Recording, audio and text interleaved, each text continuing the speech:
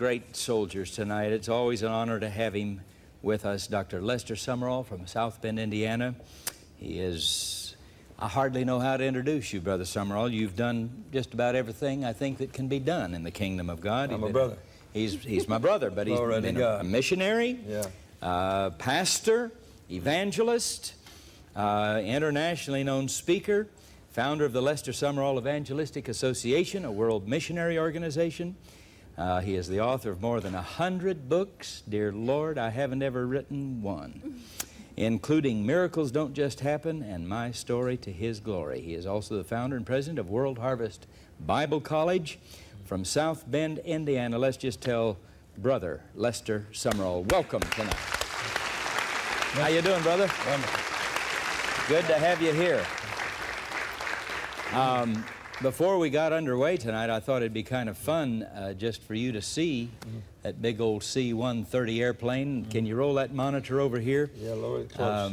Can I just first of all say, Brother Sumrall, thank you on behalf of thousands of TBN partners. We needed to get some food over to Russia real fast to cement our relationship with some of the political leaders over there who are giving us the permit to build Christian TV stations.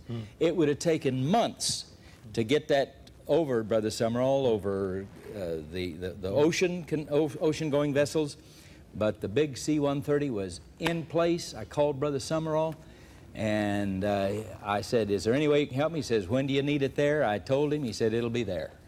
And it was one of the shortest phone calls. You were on your way to Hawaii, I think, or somewhere. And I just happened to catch you, remember, the other night on the phone? And I just want to say thank you from my heart for being right there with what was needed at the time. We have an opposite story from yours, you know. The Lord spoke to me and said, did I give you a C-130 Hercules? Yes, sir. Where is it now? It's in the hangar. Are C-130s made for hangars? No, sir. Well, says, get it out then. Says, I want you to go and feed my people in Russia. I said, I don't have any money. He says, I'm going to help you with that. And within 24 hours, your phone called and says, how much does it cost? I said, I can take 30,000 pounds of food. That's $1 a pound. Much cheaper. You'll never get it anywhere in the world. And he said, would you take 2 loads for me? And within the next couple of days, we had your money, and that's what started it all. Yes, sir. Yes, sir. And so we say thank you. God's people responded that night with the $60,000 and more. In fact, we've got more funds available to send more food. Here's the big C-130 landing, and just stick it under the glass somewhere. Then my office has made a lovely plaque in appreciation to both of you, to Paul and Jan Crouch. We almost put Jan and Paul. Oh, no, Paul and Oh, that Jan. wouldn't be? Well, we put it the other way, Paul and Jan. Doesn't matter. This is your actual food being taken off, and there are the Russian soldiers standing right there, and there's the truck that took it away. That wasn't fabricated. That was taken right on the spot, and we'd like you to have that as a memorial as to when you fed the hungry people of Russia. Thank you, Brother Sumrall. We will treasure this with all our hearts, and that'll go in the lobby of the International Production Center. The big old C-130 sitting there, and that, yes, sir, I was there when that big old belly opened, and out came the skids of food. And Brother Sumrall, I hope you all understand that this load did double duty. Not only did it feed hungry people, which God told us to do, but this cemented relationships with political leaders over there who are giving us permits to build Christian stations. It will. You feed a hungry belly, and they respond to anything you've got to say. Yes, sir. If you feed it. But a hungry man cannot talk sense. He's too hungry. And we're going to see millions of people come to Jesus because once we fill their belly, they're going to say, who sent it? We say, Jesus. And he says, that's who we want. Yes. We're going to see millions of people saved in the end time through feeding people that are hungry. Then we'll fill their hearts. Well, we feel their hearts first. Glory be to God. Yes, yes. All right, is that little snippet up? Brother Sumrall, I got to be standing out on the runway. Watch your monitor over there. Look, look, look. There comes that big old bird. Lord, it's an awesome machine. Out of the sky. Brr! Our hearts are warm, but our noses are cold in Moscow today. The good news is Lester Sumrall's giant C-130 has just landed. The belly is opening, and already I see food, food, food, food to help feed our precious Russian brothers and sisters here. Oh, Lord. I thought you'd enjoy seeing that big old bird land on the Moscow runway. Isn't that beautiful? And I'm an eyewitness. That food got there, and the people were ecstatic. Amen. They were. They are. No trouble getting it through customs at all. No, they don't charge us any customs. No. We took a boat full of food over there last August, and they charged us nothing. Our boat was in port when Gorbachev was under house arrest. And the curtains went down. You couldn't hear anything out of Russia. We didn't know but what our boat was sunk, and the people were dead. We had no communication. And when the cloud lifted, they were the sweetest people in the world. They pulled us up to the dock. They began to unload the food for us.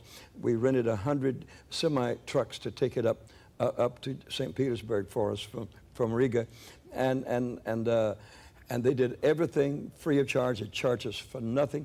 On one side of us was a gunboat pointing its guns toward us, and we said, if you don't mind, what's that for? They said, nobody's going to hurt this boat. Says we're protecting it from anything. And down at the foot of the gangplank there was 8 KGB men, and we said, well, what do you think you're doing here?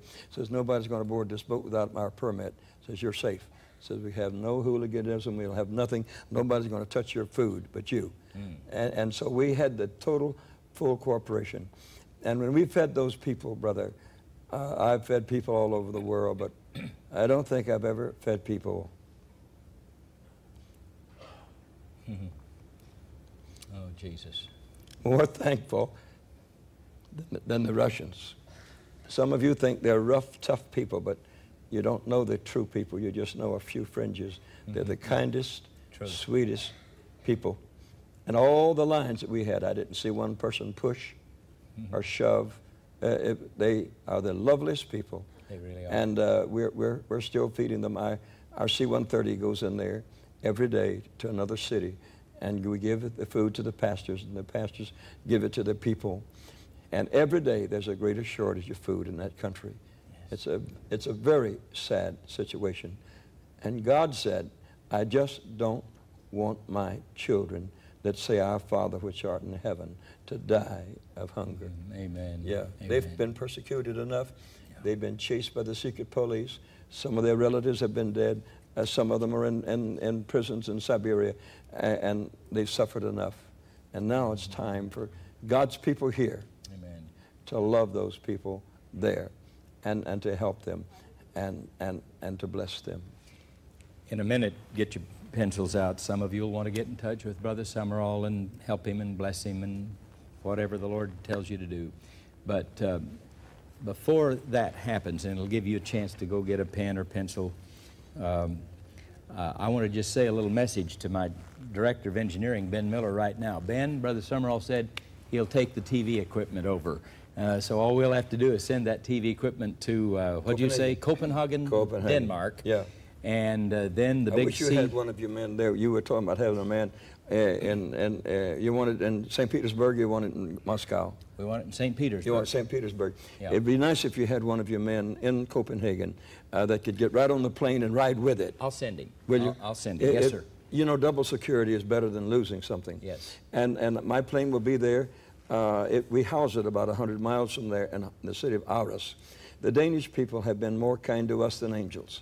Even our C-130 broke down last week. They repaired it free of charge. Really? Yeah, the military did it. We keep it in a military base there, and they give free housing in the military base to all of our personnel, and they feed them free. And we have never in the world been treated better than the friends of Denmark. They are truly great. I wish you'd just give Denmark a hand, everybody. Yeah. Would you do that? Well, yeah. maybe I'll just pile on and come with them. I've got to get back over there. You know, the station's under construction, and at any case, we'll have Ben or John Carner, one of our people there, to just ride with it. Be a short flight from Denmark over to. We made it about 10 times already. Really? Yeah. Well, I want you to know we'll cover all the cost of the gas and the expenses to get it from Copenhagen over to St. Petersburg and back. God's people have already, don't even send me any more money for that. We have enough to do that, and what I'll need now in the near future will be more help as we order the big high-powered transmitter and the other television equipment.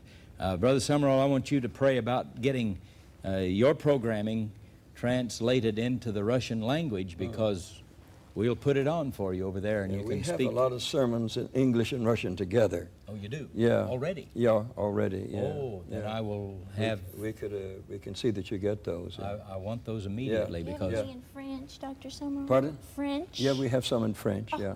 We preach all over Europe all the time, and so we got both languages, you know, together. And it makes it very nice, because most people over there, especially the upper 10% of the nation, they want to learn English. And when they hear it in their language and the English language, it's really a lesson. Yes, yes. Yeah. Brother Sumrall, the top TV man from Zaire was in my office last week begging me for more French language Christian programming. They'll put it on the satellite. It'll cover all of the French-speaking republics of Africa off satellite, and so I need French and Russian. So if you have some, please, before we leave the studio tonight, I want to get names of your staff people and folks that we can communicate with. All right, I want to go back in time just a little bit. I don't know if I've ever asked you this or not. I know you grew up in a Christian home. Your father was a minister, wasn't he? No. No, he was? No. My mother was a wonderful Christian. My father was the last person ever converted in my family. I have 3 brothers that were preachers, and I'm the youngest, so it would seem like they're my daddy. What kind of a what kind of a religious experience did you grow up with? My mother had the Holy Ghost before I was born. Every hour that I was in her belly, she spoke in tongues, and I couldn't do anything but kick a little. And when I was born, we had 6 or 7 kids, and so we had a big house, and the women's prayer meeting met there, and all they did is sing and shout and talk in tongues, till I hardly knew what language to use on the street. I heard both of them about the same as one as the other, and so I've grown up all my life. You know, our family belonged to the Assemblies of God from the time it started, because we were already full gospel before it started. Yeah. Can you put your finger on a time when Lester Sumrall really gave his heart to Jesus? Yes. In Panama City, Florida. I was born in New Orleans, and my family moved to Panama City, Florida, and I began to spit up blood, and we don't know why, but tuberculosis began to come upon me. Our family doctor was just three doors away, and he set up a little hospital in my bedroom, and he cared for me every day, at least twice a day, and I got worse and worse and worse until one afternoon I began to heave up big hunks of my lungs and into the little bedpan that the doctor had prepared there. And they got the doctor, and the doctor said, you know, Lester will be dead in 2 hours. Says, I can't get a pulse, and I can't get a drop of blood. He will be dead. And all my family was around crying, you know. Doctors usually know about how long you're going to live, and that doctor missed it slightly because that was 500,000 hours ago, and he's been dead for 300,000 or 400,000 hours, and so it's not what man says, it's what God says. Amen. If God says live, you can live, you know. And lying there, I didn't know what the doctor had said to my parents. They were all crying, but I saw a vision. I saw a casket right beside my bed, and it was open, and God says, that's yours. And I didn't like it, you know. If it's for your mother-in-law, it might be very interesting. Yeah, right. Praise God, from whom all blessings flow. But if it's yours, you don't like that. You don't like it. And I just turned my head, and there was a Bible on the wall, a huge, giant Bible with a giant print, and it was open. God said, if you're a preacher, I'll let you live. And I said, I don't want to preach. No. And so I looked back in the coffin, it hadn't gone anywhere. And I looked at it, and God said, that's yours tonight. And I didn't know what to do. I looked back, and the Bible was there, and that was a rock and a hard place, because I didn't want either one of them.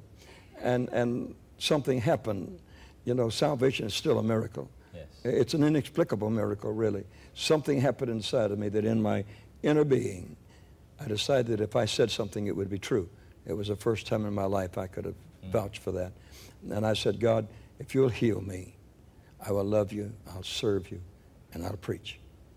I dropped off to sleep and woke up absolutely converted and well the next morning, completely. I think the Lord deserves a hand on that. So you were saved and called and committed to the ministry all at the same time? Same night. 3 weeks later, I went to a country schoolhouse and began preaching, and I've never stopped. What did your doctor say? We didn't see him anymore. Oh, you didn't go back? No. I see. I guess he thought I was buried. I don't know. Yeah. When did the ministry really take the great missions turn that it's taken in your life? I preached from country schoolhouse to country schoolhouse, up from Florida to Tennessee. And almost 2 years later, in a country schoolhouse, a young man that I had with me was leading the songs for the people. And I suddenly saw Japanese and Chinese and Mongolians and Manchurians and Indians and Africans and Europeans and walking on a highway. It was so beautiful, all in their native garments. It was just gorgeous. And you don't know a vision is a vision till you come out of it. Yeah, you know, you don't know. When you're in a vision, you don't know it. You only know it when you come out of it and you find out that that was not you, that was a vision. And I was looking at it, and the Lord spoke to me and says, you know what that is? And I said, no. He said, that's the highway of life, and every human is on it. He says, they're all on the same highway. There's no highway for Japanese, another one for Chinese, another one. He says, they're all on the same road, and they were all going the same way. He says, you want to see where they go? And I made a mistake. I said, yes. And he took me down the highway and showed me the end of life. And over on the right hand, the good people moved off on that side. And the bulk of the human race went over a precipice into the lake of fire. And when they looked and saw they were lost, they blasphemed, they cursed, they scratched their face until blood squirted out. They pulled hunks of their scalp off and into their hands. And when they hit the lake of fire, there'd be just a little ripple of a wave, and they went below, and they never came back. And I saw them come. I saw them go into the lake of fire. I know there's a hell. I saw it, you see. And I saw the terror of people that go there. And as I was looking at it, God spoke to me. And he said, you're to blame for this. And I said, no, wait a minute. I've never seen any of these people. I don't know any of these people. I'm not to blame for it. He said, yes, you are. And he quoted to me from Ezekiel 3:18 and 19, if the unrighteous commits his unrighteous deeds, and if he dies in his unrighteousness and you don't warn him of his unrighteousness, I will require his blood at your hands. Yes. And blood was running between all my fingers. And I said, take it away. Take it away. He says, it's impossible to take it away. I said, well, what do you think I have to do? He says, you will have to go to all of these people. Oh, I was terrified. I said, I don't like those people, and I don't want to go to those people. I just want to go home. God says, you're not going home. You're going to go to those people. Oh. When I came back to, you know, farmers are interesting people. They'd all gone home. Everyone had gone home. And they didn't have any electricity. It was a lantern, and they took the lantern.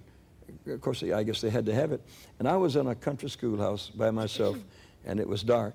And I laid on the floor, and so I should have belonged to the Church of God, because that would have been the night I got sanctified. But the Assemblies don't believe in it, so I didn't know anything about it. And so I laid on the floor. I shook and I trembled. Blood just, sweat just popped out all over me till it wet the floor around me. I cried until I had to pry my eyes open. And I heard my inside here saying, God bless the Japanese, and don't let them go to hell. I said, shut up, I don't know any Japanese. What I care where they go. But my spirit said, God, bless the Chinese. Don't let them go to hell. And I began to sob and to cry. I went through a Gethsemane until I had to come to a spot where I said, now, Father, not my will. I didn't want to go, but your will be done. And something happened. I fell in love with the human race. I preached in 110 nations of the world, and I love every one of them. I lived in China for a number of years of my life. I have 3 churches in Hong Kong. And I'm so Chinese until they don't know I'm a foreigner, because I just love them so intensely until I feel like I'm more Chinese than they are Chinese. I've lived in the Philippines for 5 or 6 years, and I feel there that I'm more more Filipino than the Filipinos are. I don't criticize them. I don't find fault with them. I just love them. And that's true all over the world. When I go to Africa, they just hug and kiss me as if I was one of them, you know. And I love them too, you see. I'll be going to Angola. The ship called the Spirit will be arriving. And I have on the deck, I have an entire hospital that was given to me by the doctors in Indiana. And we shipped it from there to New Orleans and put it on the boat. There are over 34,000 pieces of it. Oh my. Yeah, it'll be the nicest hospital in that whole country. Oh my. And we will call it the Jesus Hospital. Have you heard of Brother Trudeau over in Portugal? No, sir. Brother Trudeau in Portugal, in 5 years, has 100,000 not baptized people, but tithe-paying members in his church. And they speak Portuguese in Angola. Yes. And so I've told him that we want to give the revival to him because he already has 100,000 people in Portugal and Lisbon. And so he says, yes, that God had laid it on his heart before. And so he's already been down there for 2 or 3 weeks getting it ready. And I told him, I said, I want to have a great crusade down there.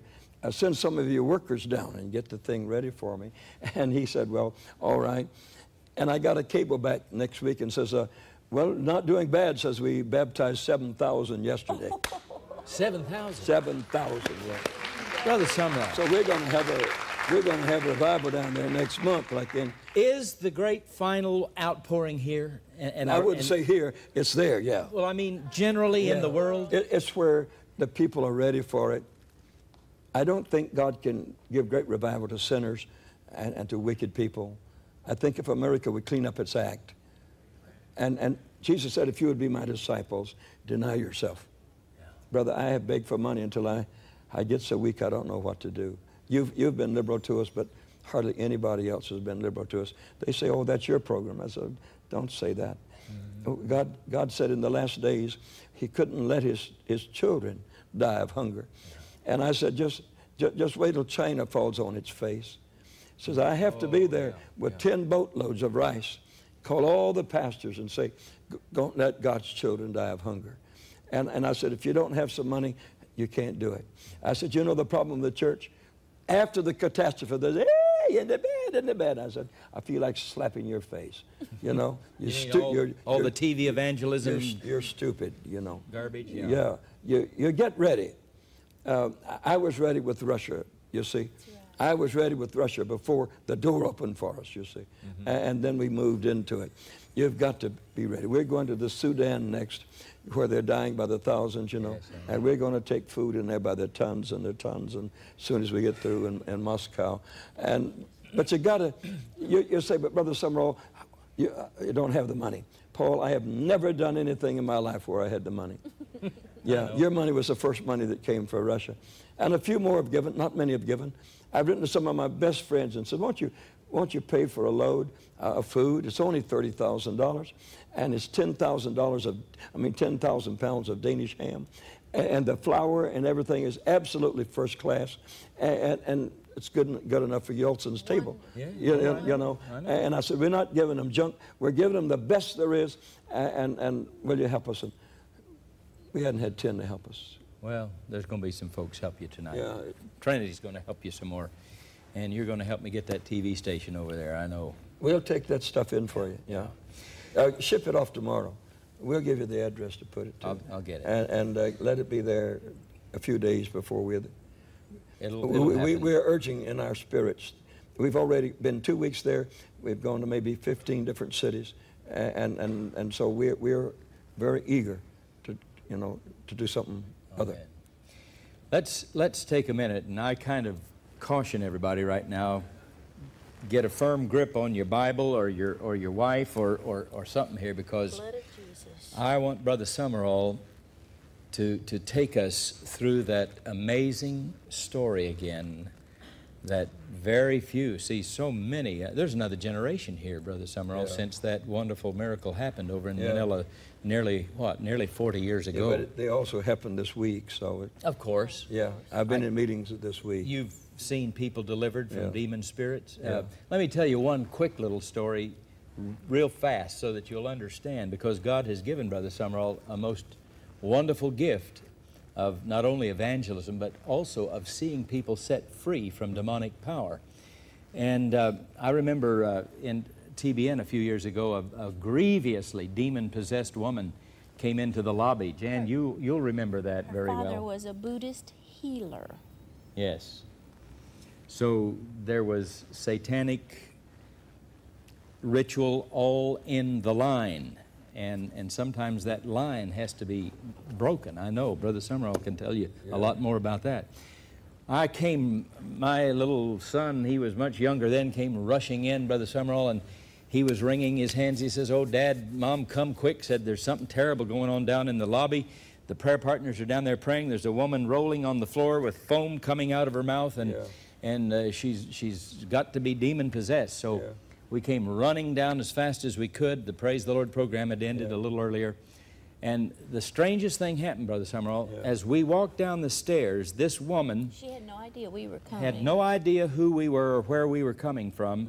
And immediately she reared up with several strong men holding her down, broke free from them, sat straight up and looked at Jan and me and said, with a guttural male voice, said, "I hate you." That's right. And I'll be honest with you, that was my very first experience up close with somebody that was so, you know, you didn't need the gift of discernment to know that that woman was demon-possessed. She had a devil, and there was no question about it. Somehow, you would think in the natural you would be afraid, but I promise you, a holy boldness came on me like I had never really experienced before. Jan and I went down, and I got right in her face, and we began to pray, and demon after demon would scream and come out of the woman. Out, out, out. One hit a fan. Her little daughter was standing over there who had been a deaf mute for several years. When we prayed, she would scream, and I know you don't recommend this, but it happened to us. The demons would identify themselves, and one was a demon of deafness. And when that demon came out of her, her little girl's ears were opened immediately. And just then another grievous demon came out. It was hot summer night, and we pulled a big window box fan in there to kind of blow some air through, because this took several hours for us to pray. And as one of those demons came screaming out, this big fan just exploded in fire and smoke. Now, I call it a coincidence if you want to. You know, hey, there was some strange stuff going on that night. The woman was helped, but I can tell you that she was not totally delivered when she left our presence that night. But in a few days, guess who was coming to be on Praise the Lord? Brother Sumrall. This was several years ago out in Southern California. So I got a hold of this lady's pastor, and he brought her down. And friends, I want to tell you something. I'll never forget this experience as long as Brother Sumrall said, "All of you get out of the room and leave me alone with this woman." In the prayer chapel there. We shut the door, and I declare you could hear Brother Sumrall all over. I mean, they could hear him from the pit of hell all the way to the throne of glory. He commanded that evil spirit to come out, and I am a witness to tell you that that dear woman was and is delivered totally, completely, in Jesus' name. In fact, I saw her pastor several months later, and Brother Sumrall, he told me that dear woman is not only delivered, she is teaching a Sunday school class, she is a wonderful woman in the church, and this is years later, she is still delivered and set free by the power of God. Why couldn't I cast that demon out of her? Some only come out by fasting and prayer. Well, I wouldn't. I wouldn't know. No. Maybe I don't need to know right now, but I know one thing. If you got somebody you can't get delivered, get them over to here to Brother Sumrall, and he can get them delivered. Tell us, just in a nutshell, what happened 37 or 8 years ago there. You were, what, pastoring a great church in Manila in the Philippines, weren't you? The great... I'd been to the Philippines in 1950, and the war was just over, and this country was all to pieces. It was very poor. In 1952, God said, if you'll go back to the Philippines, I'll bless you more than ever before. And so I gave up my church in this country, took my little family, and then we moved across there, and it was so difficult. They'd never had a revival in the history of the Philippines. They'd come from animism into Catholicism into nothing. You know, the Baptist church there in town, the First Baptist Church, had been there 40 years, and they had 40 people. The Assemblies of God didn't have a single church building in a single city in the whole of the nation of the Philippines at that time, and had no Tagalog that had ever been saved. So we were running up a very difficult situation. And I stayed there for a number of months and couldn't seem to get anybody saved or anything. And the Lord spoke to me and said, you believe I'm going to give you a large church? And I said, yeah. He said, go ahead and build it. I said, but I don't have anybody. Oh, he said, you don't believe, do you? I said, yeah, I believe. He said, well, start building it. Well, I said, people think I'm crazy. I don't even have 5 people. And he said, well, we'll see. I'll fill anything you'll build. So I went and got a piece of ground, and then I bought a B-52 hangar, airplane hangar, and I began to put it up on this lot like to scare the city to death. The American Bible Society man came over wringing his hands and said, did you know this would seat half the Protestants in the whole city? Says, you're going to steal everybody's people? Well, I said, I'm not going to steal them, but I don't chase them off either if they want to come, you know. At the radio station there, that Christian radio station, Von Bowman came and said, my God, Lester, my God, please, you're going to ruin the name of Protestantism and everything else out here with a monstrosity like this. Says, now you can do this in America. Says, I've been to your church there, but you can't do it here. Well, I said, I'm sorry, you're not God, sir, because God said I could do it. And so I went ahead building this building, and right while I was building it, one night late I heard on the radio where this girl was being tormented. And it was worse than anybody can even imagine, you know. A doctor laughed at her. She says, you will die. In 12 hours, he's dead. Didn't get sick. He just gave up the ghost. Now, who a medical doctor. Who is this woman? Clarita Villanueva. She was a little girl in jail, a little harlot girl. Her mother was a spiritist and made her living telling fortunes. And she died when the girl was 12. And her father died when she was 2. And the girls around her says the only way to make money is selling your body at night. So she became a harlot when she was 12, and now she was 17, and she solicited a policeman in plain clothes, and they put her in jail. And after 2 days, a monster began to bite her. You could see the tooth marks deep into the skin and blood running all around You it. mean literally an invisible being or creature was biting her. And leaving what, teeth marks? Yeah. And blood? Yeah, it's worse than that. A doctor laid his hand on her hand, and it bit her underneath his hand. He ran, and she fainted. And he lifted his hand. It had saliva all over his palm and deep teeth marks in the girl. Oh, and then she fainted, of course. The head jailer there corrected her. She said, abused him. She said, you will die. In 4 days, he was dead. And so there was fear over the whole city. Yeah. Who's going to die next? We got a witch that's pronouncing death upon us. This was headlines in the paper, like, wasn't it? Oh, yeah, every day. Every day. Every day, yeah. And they asked the Archbishop of the Catholic Church to come and exorcise this thing, and he said, I've got a bad cold. And he never did. He never did get over it. He never did show up. He stayed away, I see. And so on a late radio program, I heard a little about it, and God said, you go set that girl free.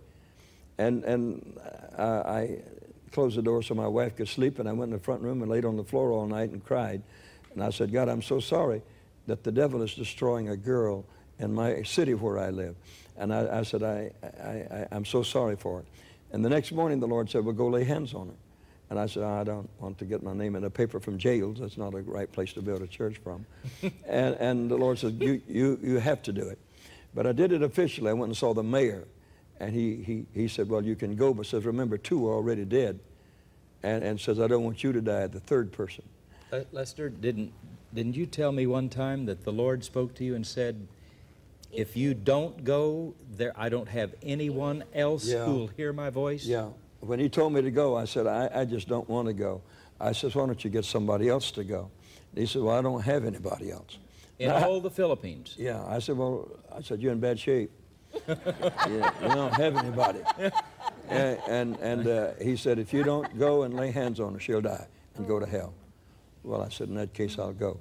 So I went under duress. You know, I didn't want to get messed up with a jail situation, you know, and try to be a citywide pastor. But we went, and the mayor gave us permission, and the chief doctor in the prison gave us permission, and we just went in there and cast that thing out of her, and she was healed. And it's a long story, really. I mean, tell us just a little bit of what you encountered. As they literally put you in the cell with her. Well, I brought her out of her cell. You brought her out? And the doctors were there. In fact, the doctor got excited and sent for other people to come see it. When I told him what I was going to do, he grabbed the telephone and says, you've been reading about this girl. We got a man here that's going to set her free. So he evidently believed in me. So other witnesses did come then? Oh, there were over 100. Oh, yeah, there were generals there with their parade on. There were a number of university professors from the University of Far East, which is across the street from Bilibid Prison, and all kinds of people that he'd invited in there. And I almost wouldn't pray for her because of them, because I was the only Protestant present. How did you begin this prayer? Well, they led me from the main entrance clear over to the women's prison, which is about a city block. And we got over there and walked into a room, and all these people, they walked in there behind me, and they brought this girl in, and she didn't pay any attention to them. She got to me and she screamed.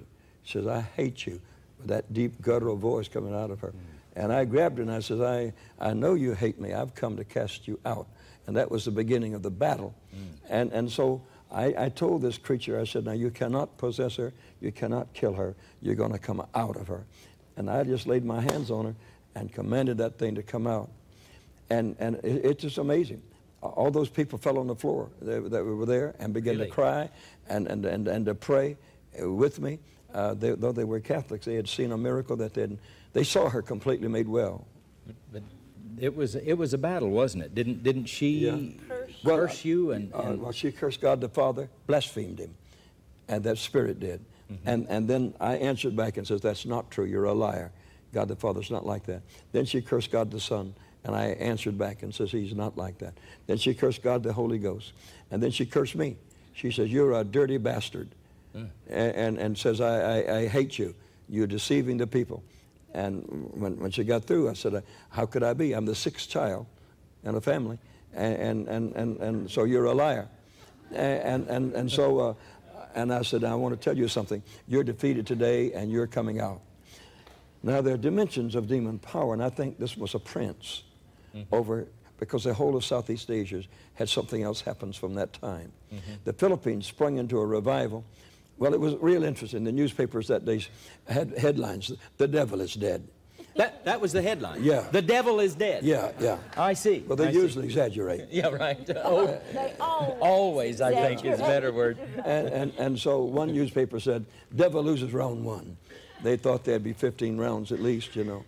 And so I went, the doctor took me to the mayor's office, and the doctor says, this woman is absolutely free. She's absolutely normal.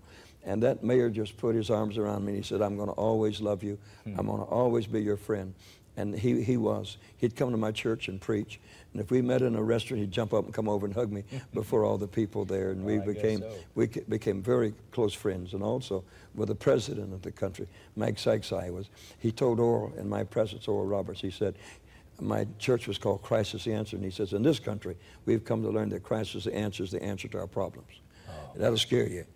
You know, yes. But he meant it from the depths of his heart. Now, did they release the woman then? No, I did. I went and got her out. I went before the judge and got her out of jail, and I took her into the home of one of our people, and we had to train her to be a lady because she'd been a harlot since she was 12 years old, and we trained her to be a lady, and she married a young man that was a rice farmer, and they were really very happy.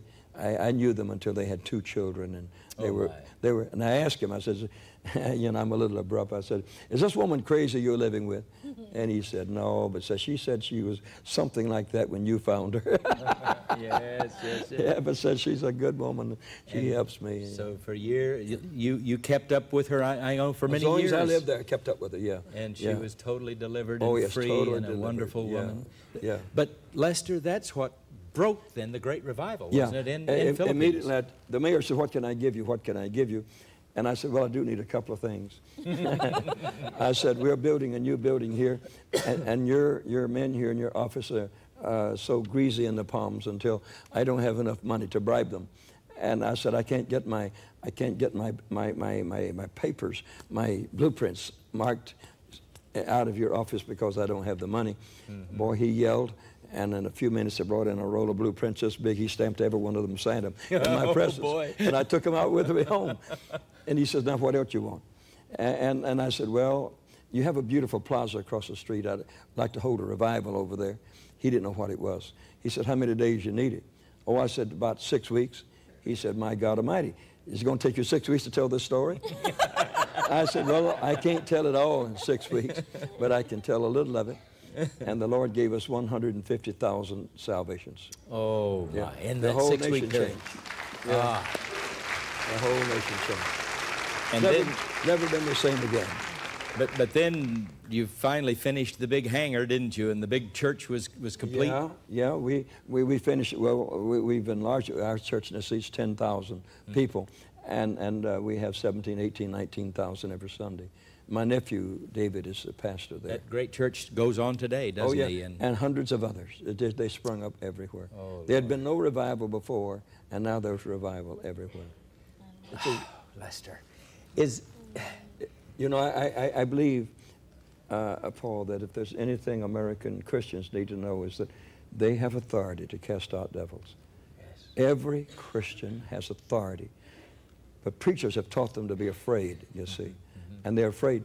But you have nothing to be afraid of. Teach us. By the blood of Jesus Christ, you're victorious, you know. We have some people that are rebuking the devil and all and trying to win a victory. Well, Jesus won the victory. You know, you don't have to fight the devil. You just resist him, and he flees.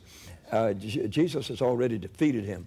You don't have to defeat him. He is defeated. Amen. But if you don't know that, he acts like he's not defeated. And so we set people free all the time. This week, last Sunday in my church in South Bend, Indiana, a man and his wife drove all the way from Arkansas to be set free from an occult spirit. And that devil had blinded him to where he couldn't read. And I didn't know it. They didn't tell me. I laid hands on him and cast that spirit out of him. And immediately, his wife threw a Bible in front of him. And he read it perfectly. And she began to scream and shout. Says he hasn't been able to read in months. The devil wouldn't blinded his eyes where he couldn't even read. Lester, let me ask you a question. Is it possible that people even viewing the program tonight could be possessed of an evil spirit and not be aware of it or not know it? No, I think they know it. I think they, you know, some of these people say, you know, I got a short fuse. No, you don't. You got a devil. and you just gave it the wrong name. When you're controlled by another spirit, God's spirit is tender and kind. The devil's spirit is mean, you see. So when you're controlled by another spirit, then you need deliverance. You need deliverance from it. There are many people sitting in churches today that have different spirits of lust, you know, in them, and spirits of greed in them, sometimes spirits of murder in them, and they need deliverance. But if the minister doesn't understand this, then he is not able to set them free. How can one know for sure? Now, that woman I encountered, I said, I didn't need any discernment to know she was demon-possessed. Yeah. But not everyone manifests with rolling on the floor and foaming at the mouth. How does one really determine for sure that an evil spirit needs to be cast out of a person? When you confront a person and they know they're abnormal, every human that's possessed with the devil understands he's abnormal. And so when you want to make them normal, and you said, now listen, I come to you in the name of Jesus Christ that you know, and I come to you upon the authority of the Great Commission, when they that have faith shall cast out devils. And I come to you with the power of the blood of Calvary, and immediately it manifests. It will. And there's never been a time it wouldn't manifest. He gets frightened, he gets scared, he starts moving all over the inside of their body. You can see it moving with your eyes, you can feel it with your hands. And then all you need to do is say, well, come out! And it's all finished. Just like that. Yeah. It's all finished. I see. Yeah. So you have to... You have to say it with authority, though, don't you? I mean, if you don't speak with authority, he won't come. He understands authority. He is the prince and the power of the air. He has many subordinates. He understands authority. And so if you don't speak with the divine authority, he won't move. Lester, what about people who innocently are dabbling around with things like tarot cards and Ouija boards and things? Now, that doesn't necessarily mean they're immediately demon-possessed, does it? No, but it leads to it. Yeah. When it becomes an obsession. And then, like, there were two girls that were playing with the Ouija board, and it was telling them who their boyfriend was going to be and how long it was going to be before they got married. And finally, one of them said, "Who's talking?" And the thing answered back in a strong voice, says, "Satan." Yeah, yeah. So they were talking to the wrong source. Yeah. When you start seeking power other than natural power, there's only two sources. One is the devil, and one is God. And if it's a negative thing, it's sure not God. Don't play with the occult. There are more Americans that are going to hell by playing with the occult than any other one thing. Our country is being overwhelmed. Everybody wants to know what's going to happen tomorrow, what's this and what's that and what's the other. Hollywood is just eaten up with the occult. And then the New Age movement is a bunch of dirty lies saying it can bring peace and joy. It's eating up the whole country from the White House to the outhouse. And we need to know that if you play with that, you read the next page after their peace and comfort business. They believe in the transmigration of souls. Yes. They don't believe there's a hell. They don't believe Jesus Christ is the Savior of the world. They're complete Hindus is what they are. And you've got to stand against it because they hope to control America one day. Yeah, yeah. It could be the whole Antichrist system. Brother Sumrall, if there are people viewing tonight who realize that they have this demonic problem, do you believe that they could be set free right now in their homes as we pray in a little bit? That's right. What is there anything? Remember, to come back home? That's right. Did the Lord spoke to you one time, didn't He, about Said to come home. on television some night? The Lord told me that in America, if I would come back home, that in some place, it almost happened on Pat Robertson's show. I rebuked demon powers on his show, and I don't know how many he got, but he sent me a shoebox full of 1,500 in it that said they had been relieved of the power of the devil. But he told me that come a time when 10,000 people would be set free with one prayer. Set free from the devil's power. They'd be wallowing all over their floors at home and all kind of mess out there. And that if we just kept teaching them and they would be free. Then if they'd leave it alone, read the Bible, pray, and go to church, they'd be all right. I'm not going to put any camera up there so you won't be seen, but just for our eyes here, how many in my little audience tonight really believe that you know someone that needs deliverance from an evil spirit? Let me see your hands up. Almost all of them. My Father, nearly everyone in our our high audience schools are tonight. full of demon power today. Yes. Yeah. Yes. Drugs is a demon, isn't it? It can become a spirit-dominated situation. Anything that takes control of you is always bad, whether it's nicotine, alcohol, drugs. Anything that controls your mind is bad, and anything that controls you and makes it compulsive desire is wrong. We belong to Jesus, and we should always be humble before Him and obey Him. And you can't do that if you're under any kind of compulsive desire. If you're not saved, That. with a demon. Now, let me just ask you this: a person that might be addicted to cigarettes, nicotine, that doesn't necessarily mean that they have a demon inhabiting their flesh, does it, or does it? I wouldn't want to say that it was, but I know when I lay hands upon a person and I say, "You spirit of nicotine, come out," hundreds are set free. So it certainly can be a spirit then, and is in some cases. Be, In other words, any compulsive behavior that's against the law of God obviously has some demonic power behind it, doesn't it? A relationship. And I think there are many stratas of satanic forces that you may be in a lower strata, you see of it. He has a kingdom. Jesus said he had a kingdom. How many want to see that friend delivered tonight? How many think they might even be watching the program tonight? Let me see your hands. Quite a number are no doubt even watching. let's agree, and Brother Sumrall, I don't know, do you want to take a minute? Is there a scripture or two you'd like to share? And then just we'll put ourselves in agreement with you, and let's believe God to just literally deliver thousands. Amen. Maybe this is the night. Amen. When 10,000 can be delivered. Yeah, we're on 286 television stations now in many parts of the world. Here's some of the requests coming in. For example, a little 2.5-year-old child, uncontrollable, breaks everything. Mother is just... You'd be amazed that there are more children being hurt today by demon power than there are adults. And it's because of the home atmosphere that's brought to them. Divorces, cursing, blaspheming, drunkenness, adultery, and it gets into the little child. Plagued by a large demon. Apparently this person people actually see these spirits sometimes, don't they? Yeah, sometimes. Yeah. Demon spirits in our home. A lady right here in Dallas said, please pray for me tonight. Demon spirits can sometimes even manifest with noises and things that you hear in the home. Sure. Can't you? Yes, that's right. Yeah. Yeah. Please pray for this Gloria. She's out in California. Just years of spiritual oppression. Please have Brother Sumrall pray.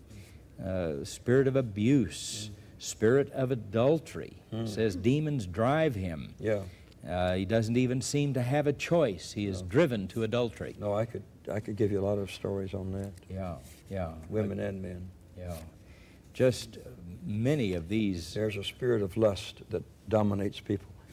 Some preachers have had it, destroyed their own ministries through a spirit of lust. I had one man to tell me that under certain circumstances, perspiration would drop from all 10 of his fingers at the same time, and he would rush like a madman out to commit adultery out of his church office. Oh, see, that's an evil spirit, isn't it? Yeah, it's an evil spirit. Yeah. You have to give in to it first.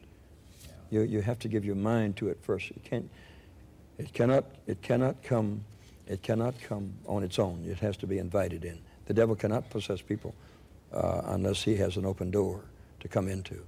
So even a Christian is susceptible to this if they will open the door to it. Well, I wish you'd change the word Christian. If you, we don't know what a Christian is. I don't know whether you're a Christian. You don't know whether I'm a Christian. The Bible says by your fruit you'll know them, so you watch for the fruit. Only God knows exactly what's on the inside of us. So if we just kind of delete that name and say, a church member, yes. A deacon board, yes. Have devils, you know. But when you say Christian, you mean Christ-like. The Bible says that the bitter waters and sweet waters cannot come out of the same place. And so if you've got Jesus in you, the devil cannot come. Amen. If you're full of Jesus, he can't come. You can command him. How can he command you when you have the ability to command him? How can he command you when you say, go, and he runs?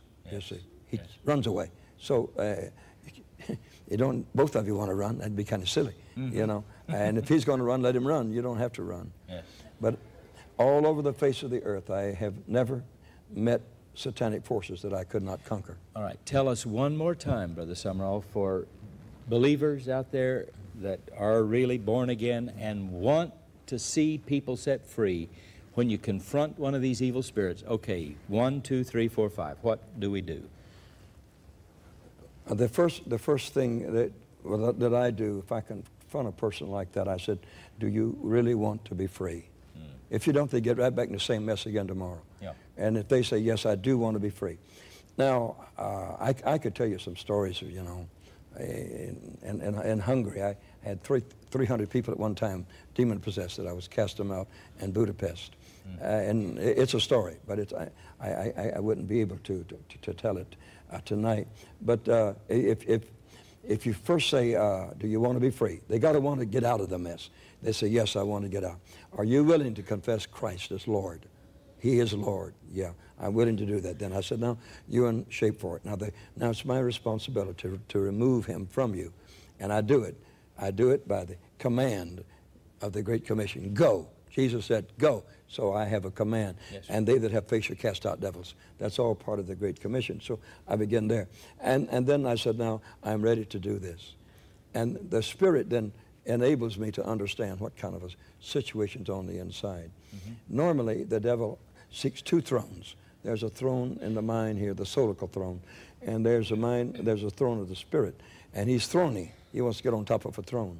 So I put my hand normally in their belly. And if they have a spirit, that thing runs all over the place in there. He just keeps moving around in there. And I just corner him.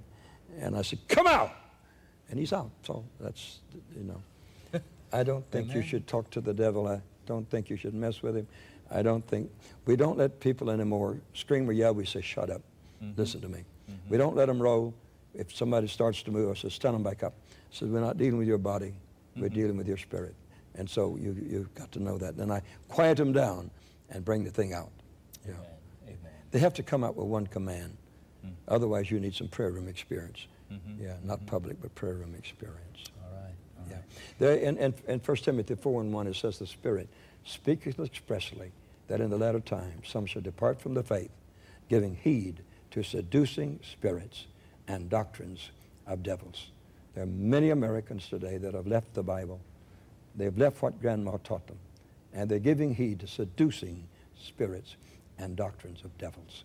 And if you will turn back to God with simplicity in your heart, and you will come to the Bible to believe it, and go to church to serve God, you will be free. And we'll be glad to set you free. Amen. Let's do it right now. Those of you that want deliverance, you have a little scripture before we? Okay.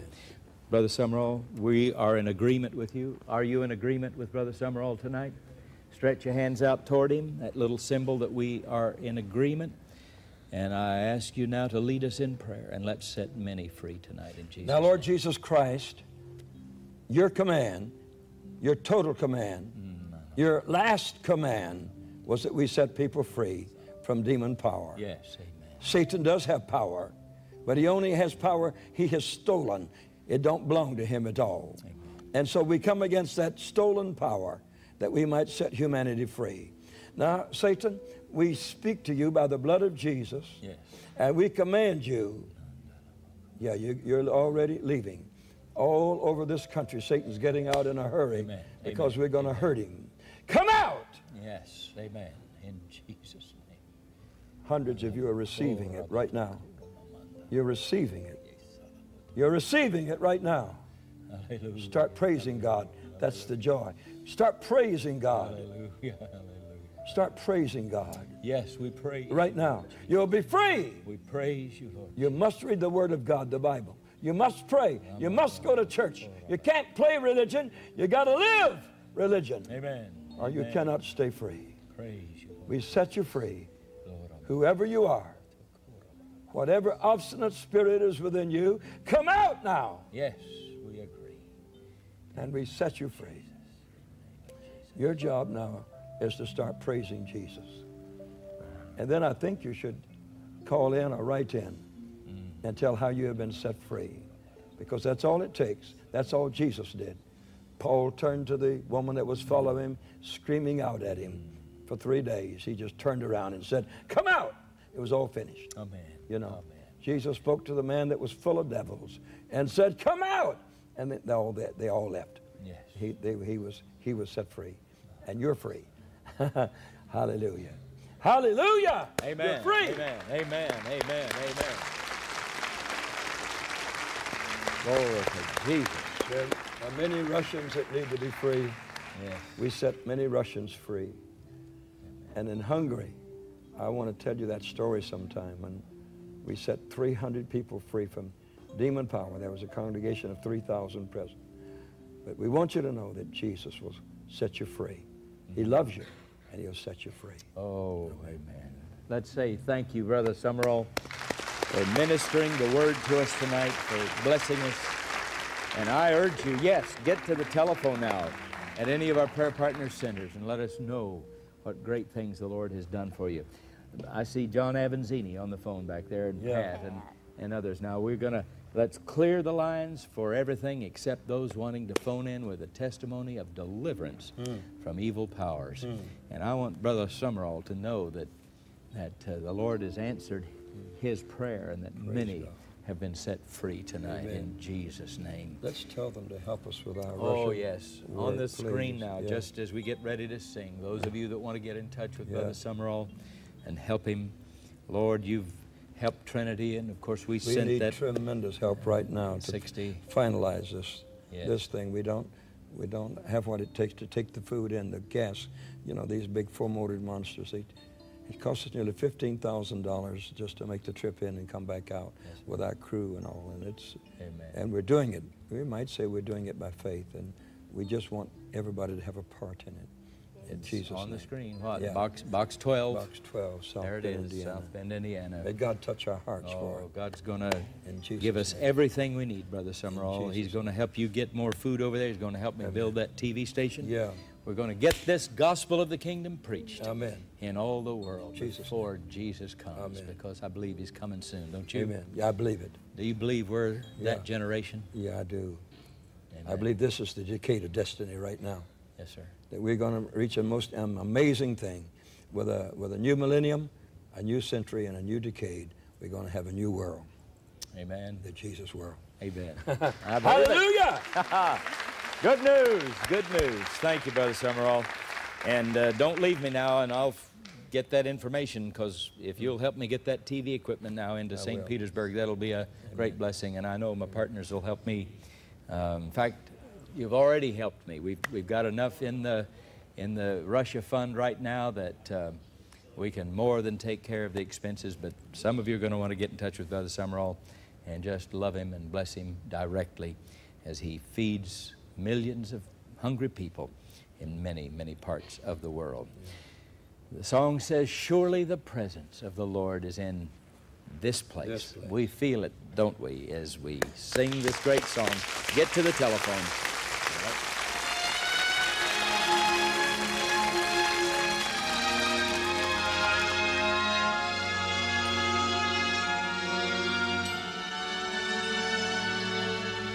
Surely the presence of the Lord is in this place. I can feel His mighty power and His grace. I can hear the brush of angels' wings. I see glory on each face. Surely the presence of the Lord is in this place.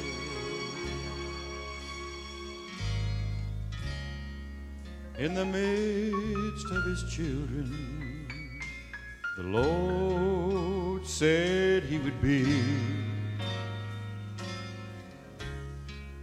It doesn't take very many.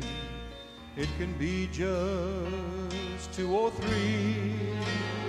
And I feel that same sweet spirit that I felt of times before. Surely I can say that I've been with the Lord. Surely the presence of the Lord is in this place. I can feel His mighty power and His grace. I can hear the brush of angels' wings. I see glory on each face. Surely the presence of the Lord is in this place.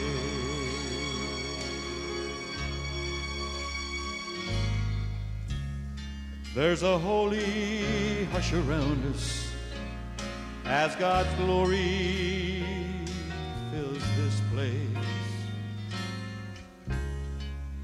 I've touched the hem of his garment.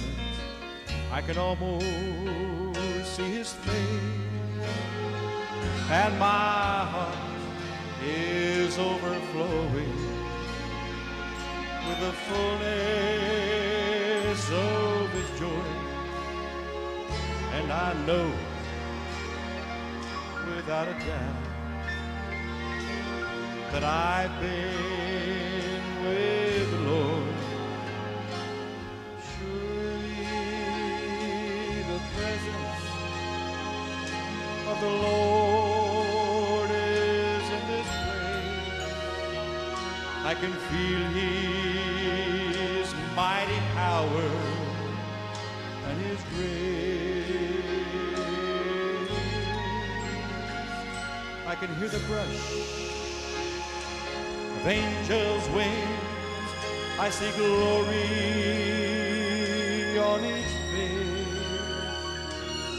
Surely the presence of the Lord is in this place.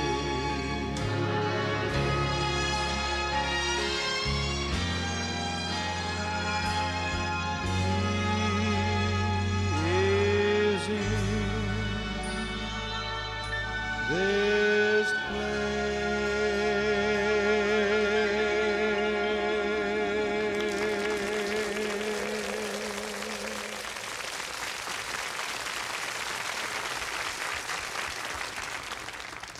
Beautiful, beautiful, beautiful, Vern. You know, I wanted to talk to you about a couple of things that's happening in your life. One of them was that you were invited to go and minister last night up in a little town called Mineral Wells, Yes, Texas. I was. That was probably, oh, we have some people from Mineral Wells. That was probably one of the highlights of my life last night. Pastor Noel asked me to come up and minister, which I wanted to do anyway because I go to Set Free in Anaheim, California. And this little church up in Mineral Wells was just started not too awfully long ago. And I just walked in there and I felt totally at home, just like I do in Anaheim. And the people up there just are so loving. And I was so blessed. I sang 3 or 4 songs, and Pastor Noel asked me to pray for anyone that might need prayer and give them a fresh anointing. Now, I had never done that before, but I stepped out. I did it anyway, and what a blessing that was. I'd never been so blessed in my life. It was just total blessing. Anybody around Mineral Wells looking for a church, I advise Set Free, like I do in Orange County, California. Get to Set Free if you're looking for anything. It's there at Set Free. Praise the Lord. That's incredible. Oh boy, That's incredible. But you just came home kind of in awe. Yes, I mean, I did. we had listened to Rick Godwin say Tuesday night on Praise that when the Lord wants to work miracles through every single one of us. And all you do is just start stepping out. But you didn't realize that it was going to be the next night that No, you I would step didn't. out and begin praying for people. And some were slain in the Spirit. And it was absolutely a beautiful experience for Vern and for Sonny. She was there with him. And it's beautiful. It's so good to see the Lord taking people from who sang at Knott's Berry Farm so many years and bringing him into the kingdom and then allowing him to be used in the kingdom in a very special way, and that's beautiful. And we're so thrilled and want to talk about this new album oh boy. that's coming up, Consider the Lilies, and some of the very special songs are on it. But Barry came from California. He's one of our very talented directors that came out, and we're offering this tape for this telethon coming up. And Vern can't be there during the day, so we thought, well, we'll make videos of all of his songs, and then during the day, the telethon crew can have Vern's videos to show, and then we could offer them later maybe. But one of them just kind of came to light as we were listening to the words to Consider the Lilies. And out at the ranch here in Texas, Vern was here, and Barry came, and have some of the greatest faces out there of some of the people that are out on the ranch. And we use some of them, and we're putting together, now this is not put together yet, I'll have to tell you that, but it's just little pieces of what happened out on the ranch today, and we're putting together videos. I have not seen this, and Vern hasn't seen it, and Barry's standing there and says it's wonderful, so we're going to watch it together for the first time. This is the first little clip of the first TBN video ministry with Vern Jackson. Oh my, there's the windmill blowing out at Shiloh Ranch in Colleyville, where I'll be mayor someday, by the way. In fact, we had a little lady come out today. Okay, there is a stranger coming to the ranch on a white horse. And there he comes. And the farmer is very, very discouraged because it's been a hard year for a lot of us. Okay, let's listen just a minute.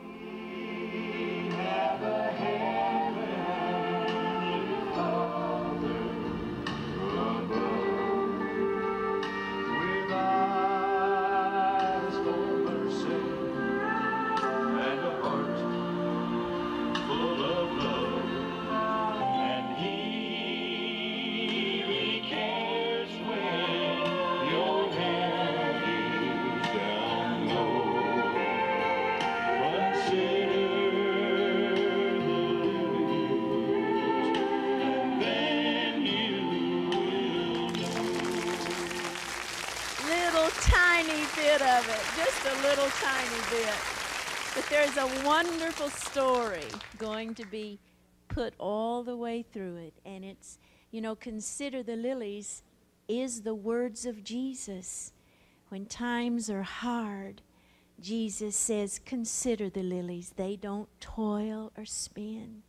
And yet not a king in all the world has more splendor than them. And that's the story that this farmer learns from the stranger that came down the road. So it's going to be very beautiful, and we're very excited about it. We're finishing it up tomorrow. I was saying a little earlier, that little lady, I said, any of you want to come out and watch us tape the video out on the ranch, just come on out. So several of them took us up on it, came out. Today there was a little family out there, and the little lady says, oh, Jan, when are you running for mayor of Colleyville? She said, I live in Southlake, but I'm going to move to Colleyville so I can vote for you.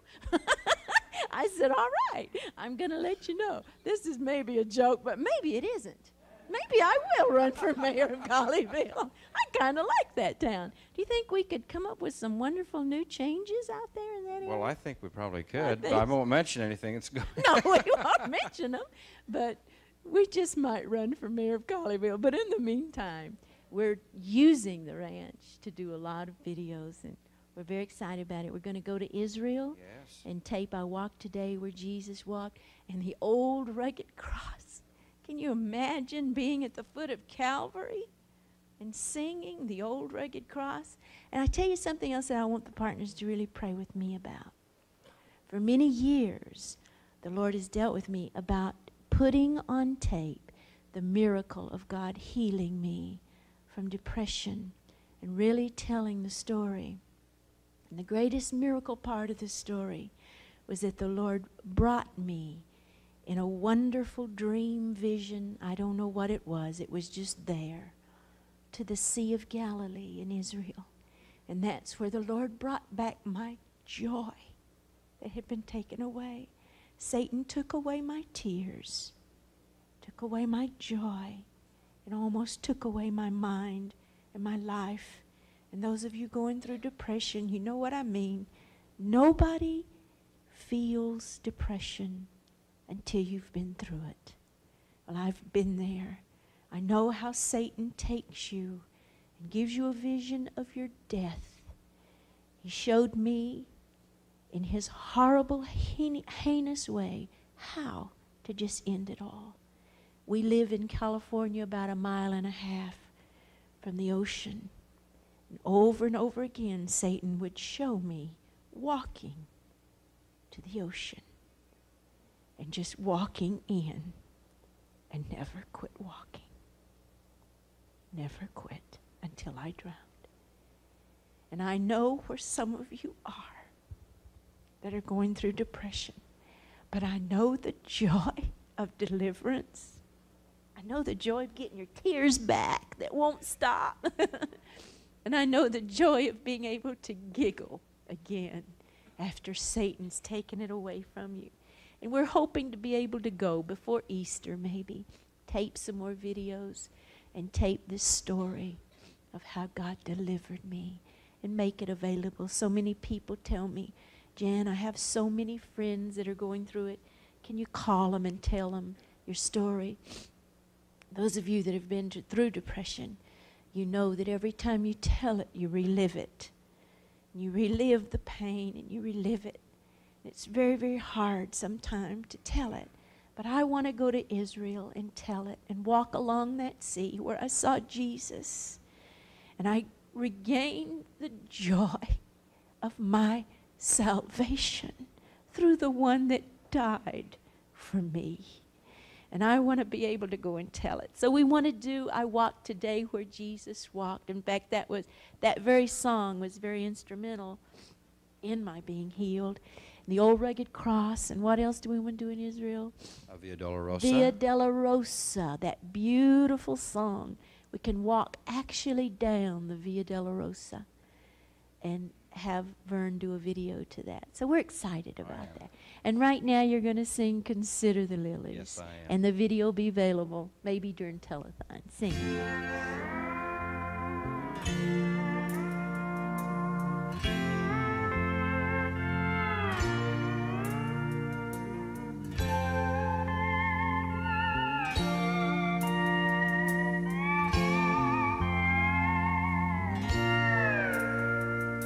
Consider the lilies, they don't toil nor spin, but there's not a king with more splendor than them.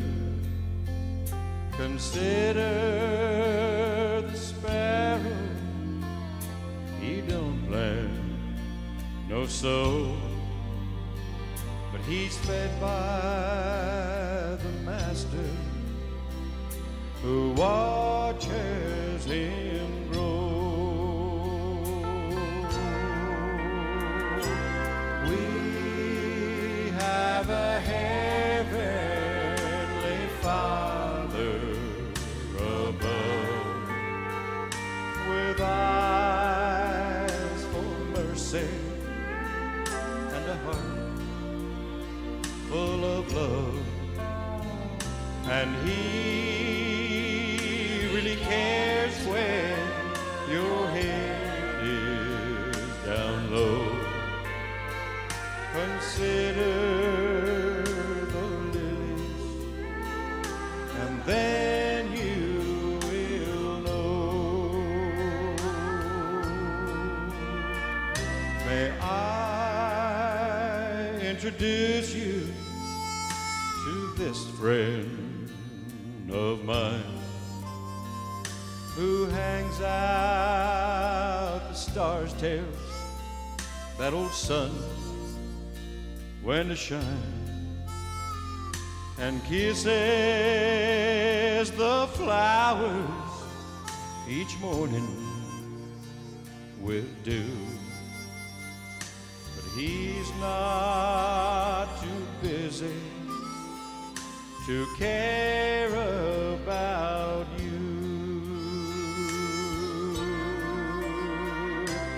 We have a heavenly Father above, with eyes for mercy and a heart full of love, and he really cares when your head is down low.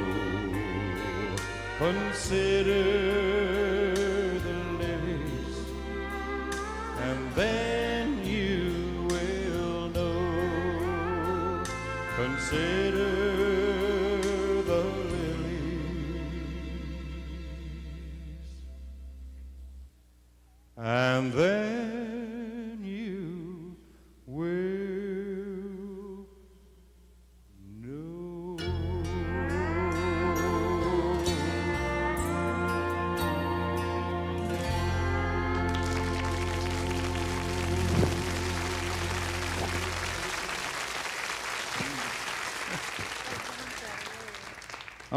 right. Thank you, Vern. That was beautiful. I love that song. And Brother Sumrall, the victory reports are already coming in. Glory. Victory over evil spirits tonight. Hallelujah. In Jesus' name.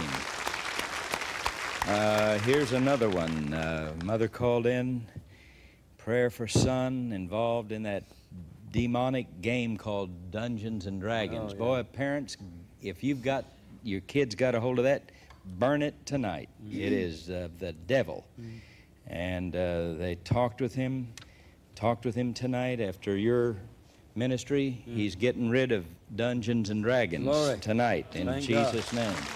Depression is a spirit, isn't it? Yeah. Depression is a spirit. Yeah. I tell you how I know for sure. Yeah. Is what you lost, honey? Well, I Your lost mic? my little clip on my Oh, microphone here, my so goodness. somebody find me one. He needs a little Or I'm mic going to have to clip. sit here and hold it in my dear. hand all night. There it is. Here. Where is it? You want me to give you mine? I found it. Oh, there it is. Thank you. One night in the middle of the night, when some rather bad news had come about TBN that I knew was a lie, but you know that it takes a while for the people to realize things are lies. The spirit, I was beginning to get those fiery darts of the enemy right here, where, and then the adrenaline. And all of a sudden, I was just laying there, and I was just thinking, oh, God, I can't go through that again. I just can't. And I began cry. And all of a sudden, Brother Sumrall, I heard the most gorgeous voice just filled my room. And it said, I have not given you the spirit of fear, No. but of love and power and Glory. a sound mind. Amen.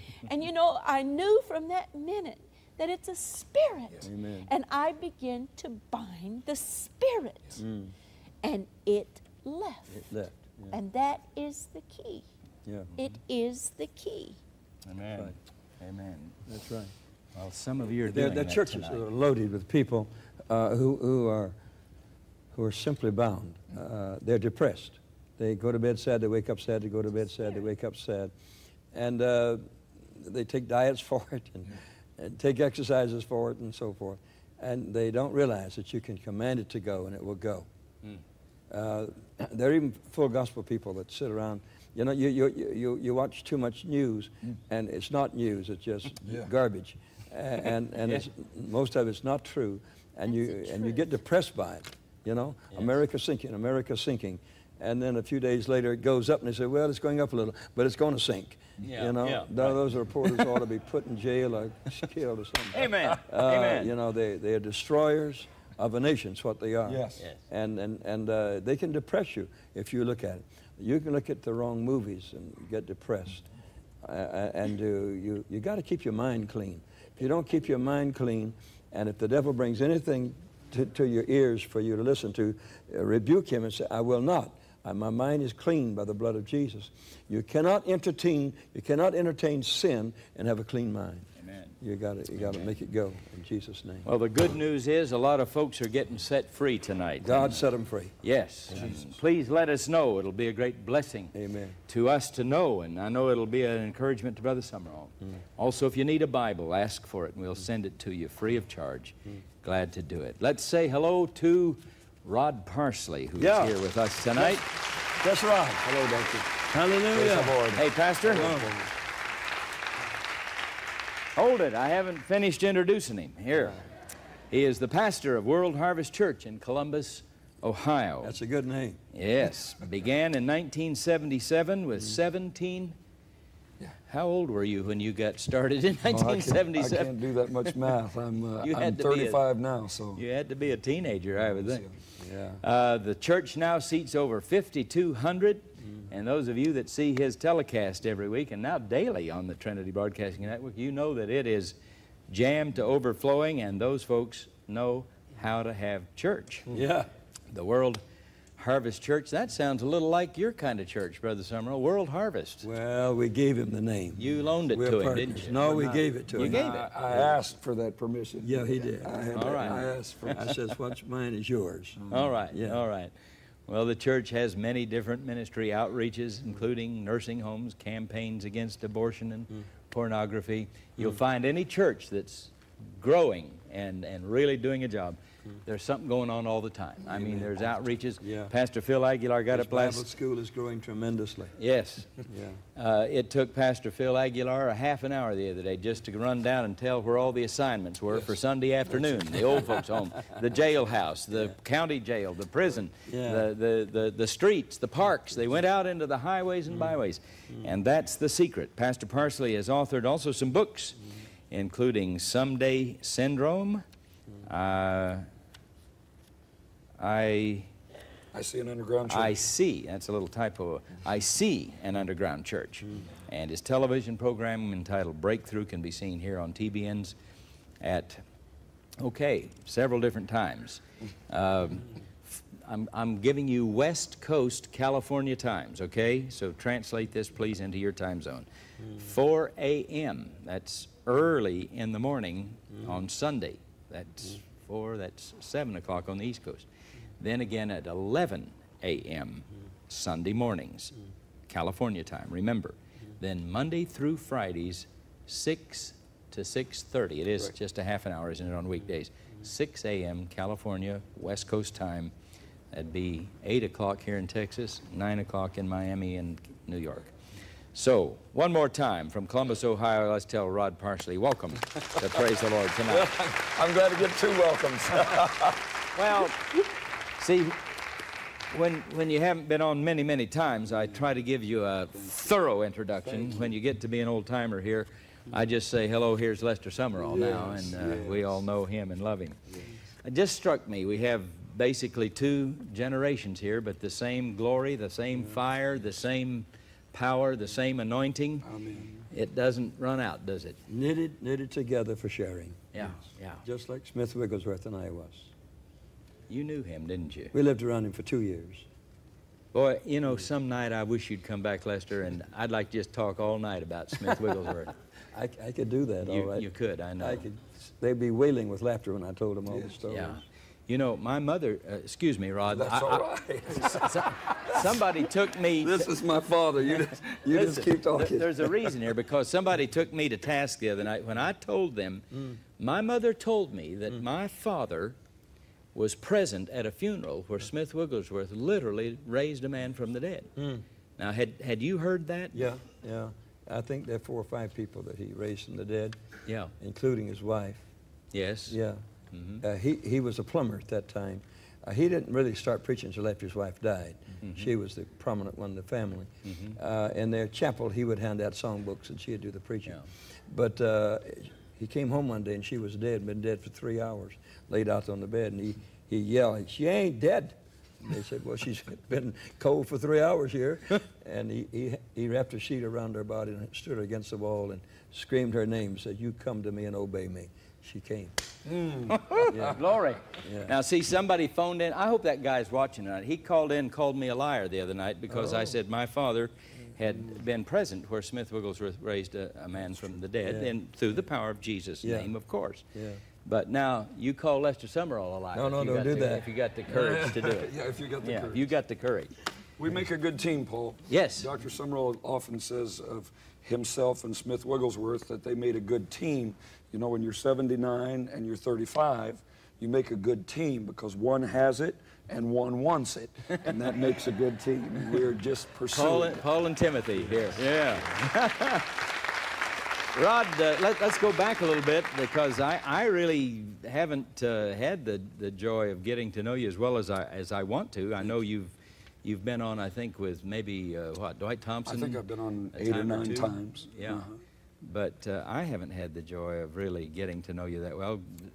Let's start kind of like we did with Lester here. Did you grow up in a Christian home? Did you know Paul, Jesus at an early age? I was raised in the Free Will Baptist Church, and when my mama brought me home from the hospital, we stopped by the church on the way from the hospital to home. Okay. I don't ever remember in my entire life missing Sunday morning, Sunday night, or midweek service.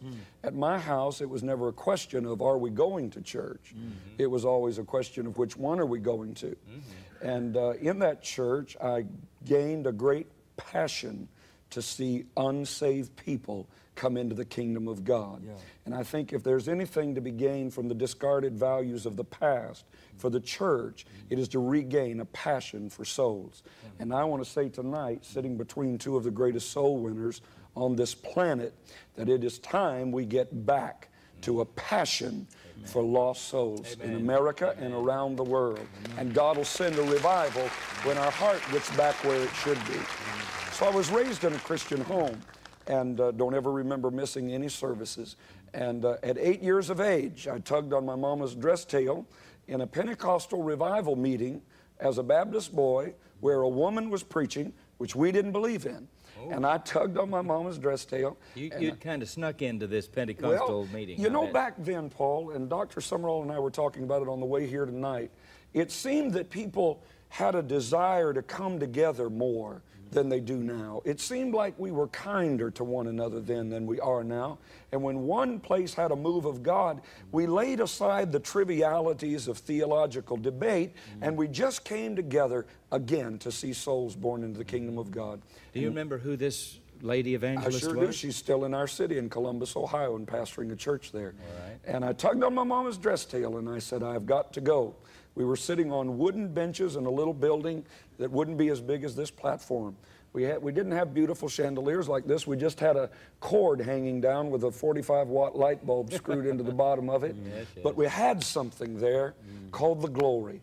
And that lady preached about hell, and I'm just one that thinks we ought to start doing that again. And if you watch Breakthrough, you know that we're not afraid to talk about hell. We're not afraid to tell you there's heaven to gain and hell to shun, and there's no reason for you to go to hell when Jesus made heaven possible.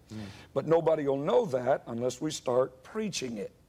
Do you see what I'm saying? I sure do, Rod. When did young Rod Parsley know that he was really called to preach? Well, at 17, I felt the call of God on my life, and God gave me that through a vision. I've had 2 open visions in my life, and God gave me an open vision that has a lot to do with Dr. Sumrall. I was laying in my bed getting ready to play a basketball game.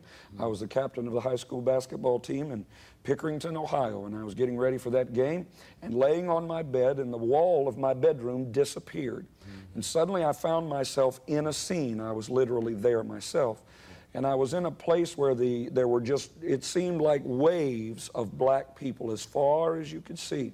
There was a man in the distance preaching on a platform, and he was praying for people, but many people couldn't get to him. Now, you understand, I'm a Baptist person.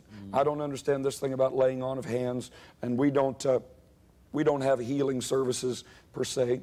And all of a sudden, there was a woman over beside me in that great scene, and she had elephantitis. I looked it up in the encyclopedia after the vision. Her leg was swollen, and it looked like it would burst. And she was weeping because she couldn't get to the platform. She couldn't get to that man that was praying. And I said, God, if you'll let me pray for her, but don't let anybody know it was me that prayed.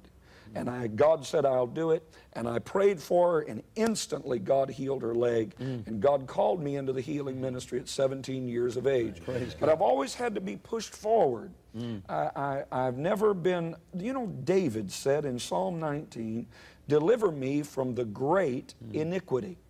Now you think, well, maybe that was his adultery. Or maybe that's that he was a cold-blooded, premeditated murderer, had Uriah the Hittite slain to cover up his own sin. But when you examine Psalm 19, you find out that the great iniquity was not his adultery, and it was not his premeditated, cold-blooded murder. It was the sin of presumption. And the church today is full of presumption. We presume God is one thing without searching the scriptures and finding out if that's what God really is. And so I never presumed anything of God. I never wanted to be thrust forward. I never wanted to be in the ministry. I certainly never wanted to be on television. I certainly never wanted to be on radio. I certainly never wanted to pastor over 5,000 people. And at this moment, if I could get away from it, I would. But I can't get away from it. There's something burning on the inside that won't let me go. And America is responding to the old-fashioned Holy Ghost message of blood-bought, sin-eradicating, God-exalting, tongue-talking, devil-stomping, salvation by the blood of the Lord. Hallelujah. It's happening all over America. You know, Rod, I think all of us reach points. I was reading in Jeremiah, I think about the 20th chapter, where, you know, he was lamenting. Poor old Jeremiah. Don't you feel sorry for him? Lord, I've been reading in Jeremiah. They threw him down in the dungeon. They hurt him. They beat him up. They you know, abused him. They used him. The religious people. Yeah, the religious people. And finally, I never saw it before.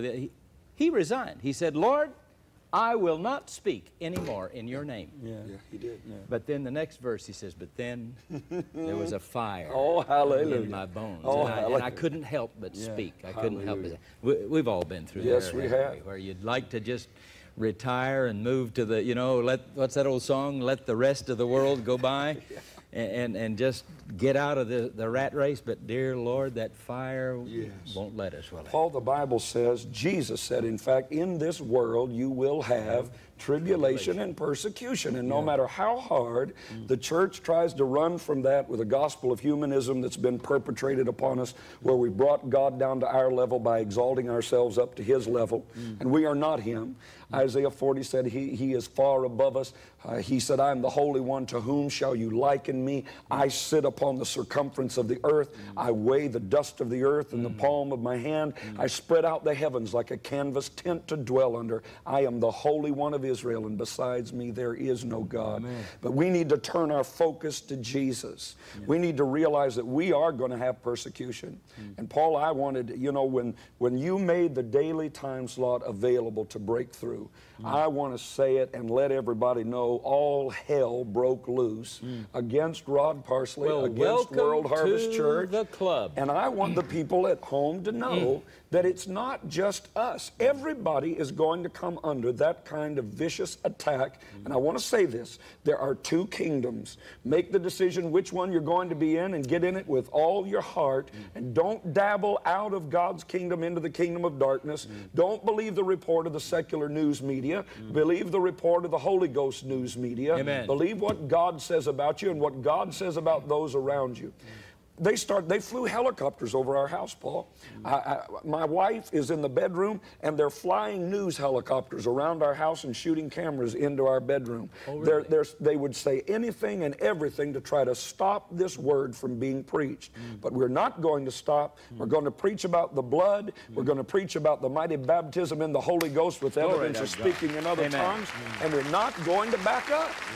We're not going to back up. We're going to have tribulation. We're going to have persecution. But be of good cheer, Jesus said, for he has overcome the world. And this is the victory that overcomes the world, even your faith.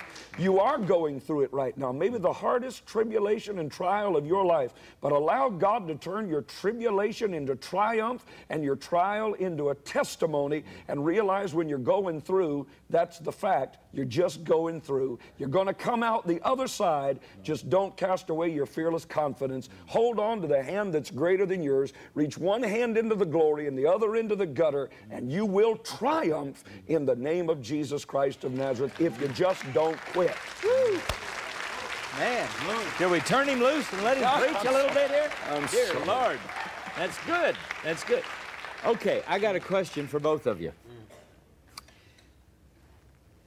I travel to Russia, and they welcome me into the schools, and I can pass out Bibles, and we can preach, and we can go anywhere. That's right. I come back to my own country of America, and I can't even say the name Jesus. That's right. In many schools. That is changing, thank the Lord.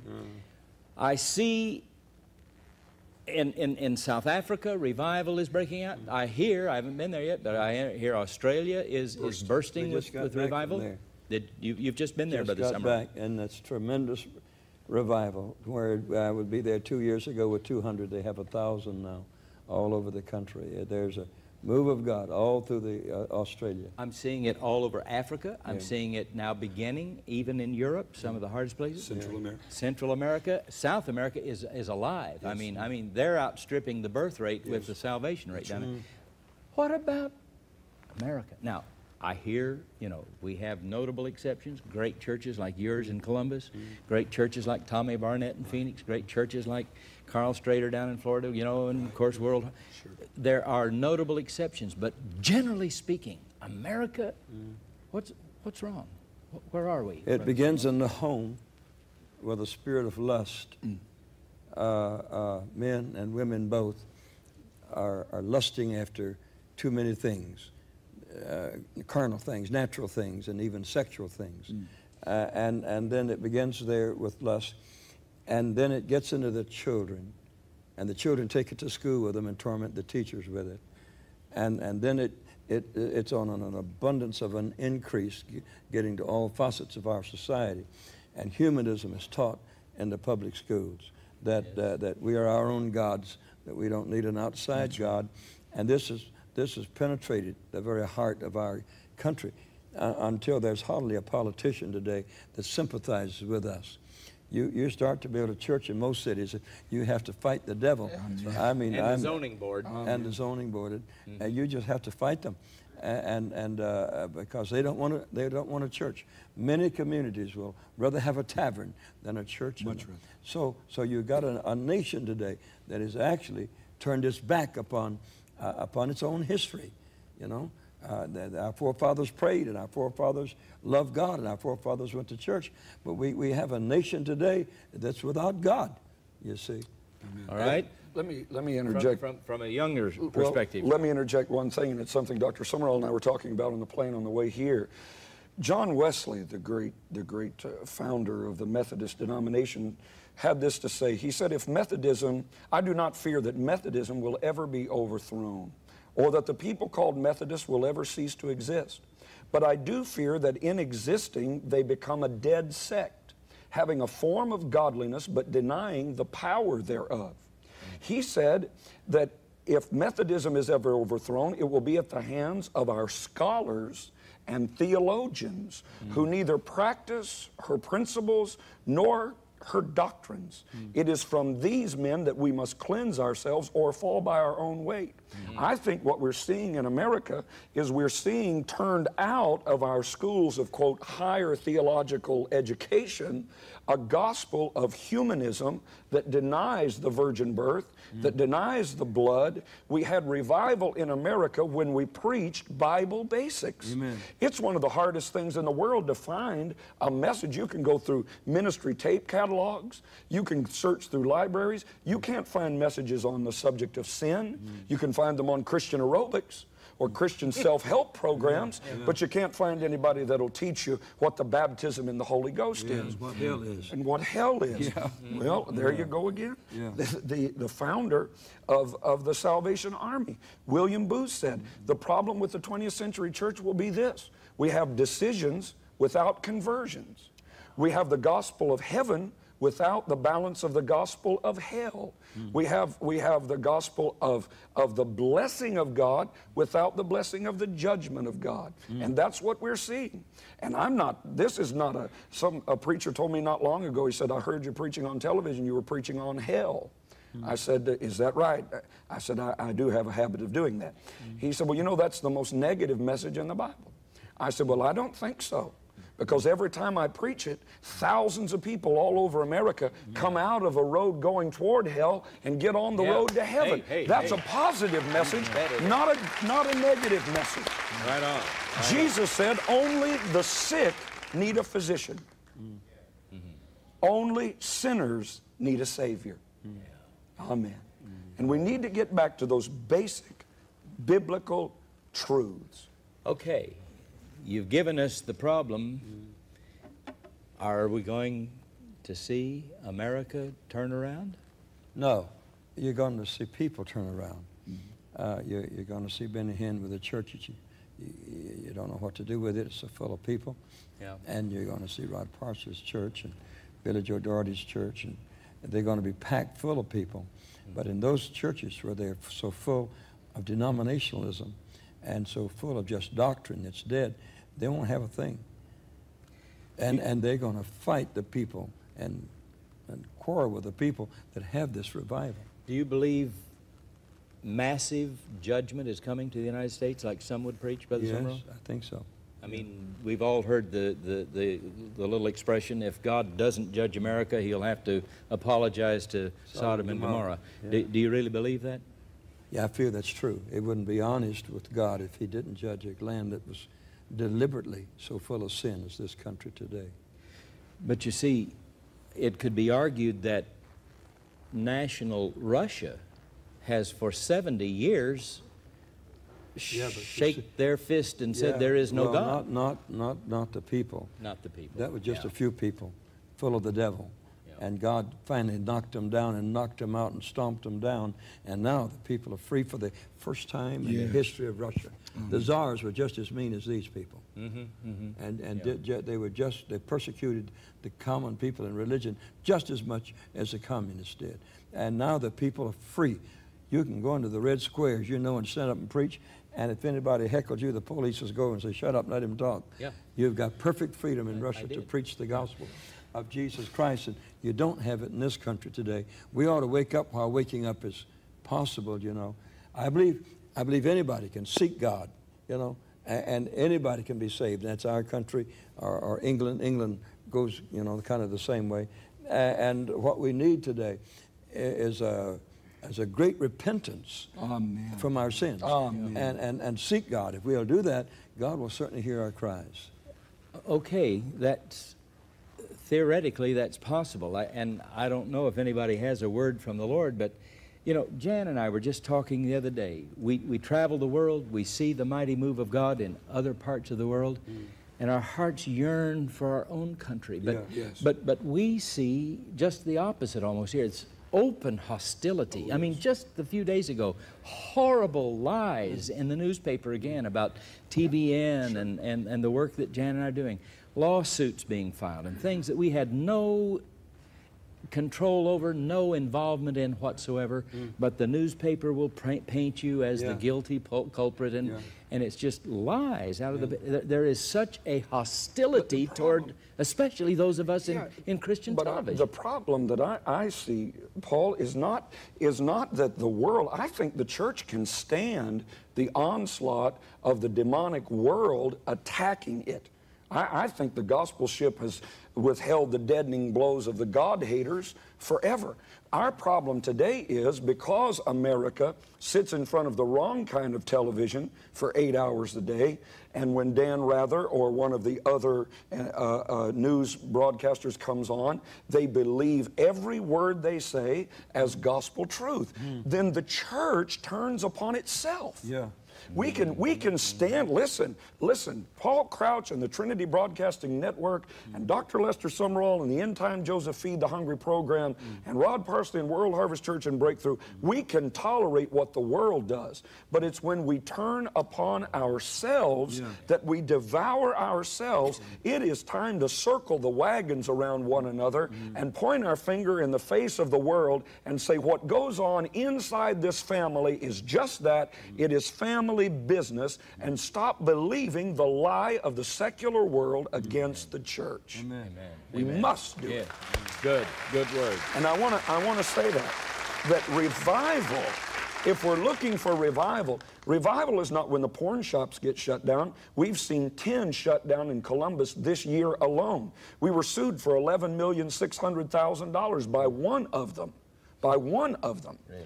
In a class action against every member whose name appears on our church roll for $11,600,000. Your whole congregation was sued? Every person on the roll. They sued every one of them. Every one of us. Our people stood to lose their cars, their homes, their livelihoods, because they took a stand against pornography.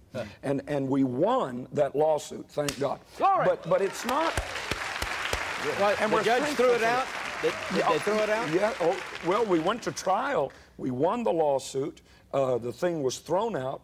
They were trying to get... they proved that we were costing each establishment of theirs in town, which they had about 10, we were costing every one of them over $10,000 a night by being in front of them, not even talking to anyone, just praying. Congratulations. But revival, I'm so hungry for revival. But revival's not when the porn shops get shut down. No, sir. Revival's not when the abortionists get run out of town. Revival's not when the taverns close down. Revival's not when the sinners run to the altar. Revival's when the church runs to the altar. When the church heads back to the altar and cries out, give us a move of God lest we die, then we're going to see the mighty hand of of God moved, the heavens rend, and God come down and manifest Himself in the midst of it. But what brings that then, gentlemen? Repent. You have to come to a state of knowing that you're backslidden. That's what the church doesn't know. Knowledge first. Look inside and say, hey, I don't have peace, I don't have joy, I don't have victory, I don't have anointing, I can't set people free, I can't give my testimony.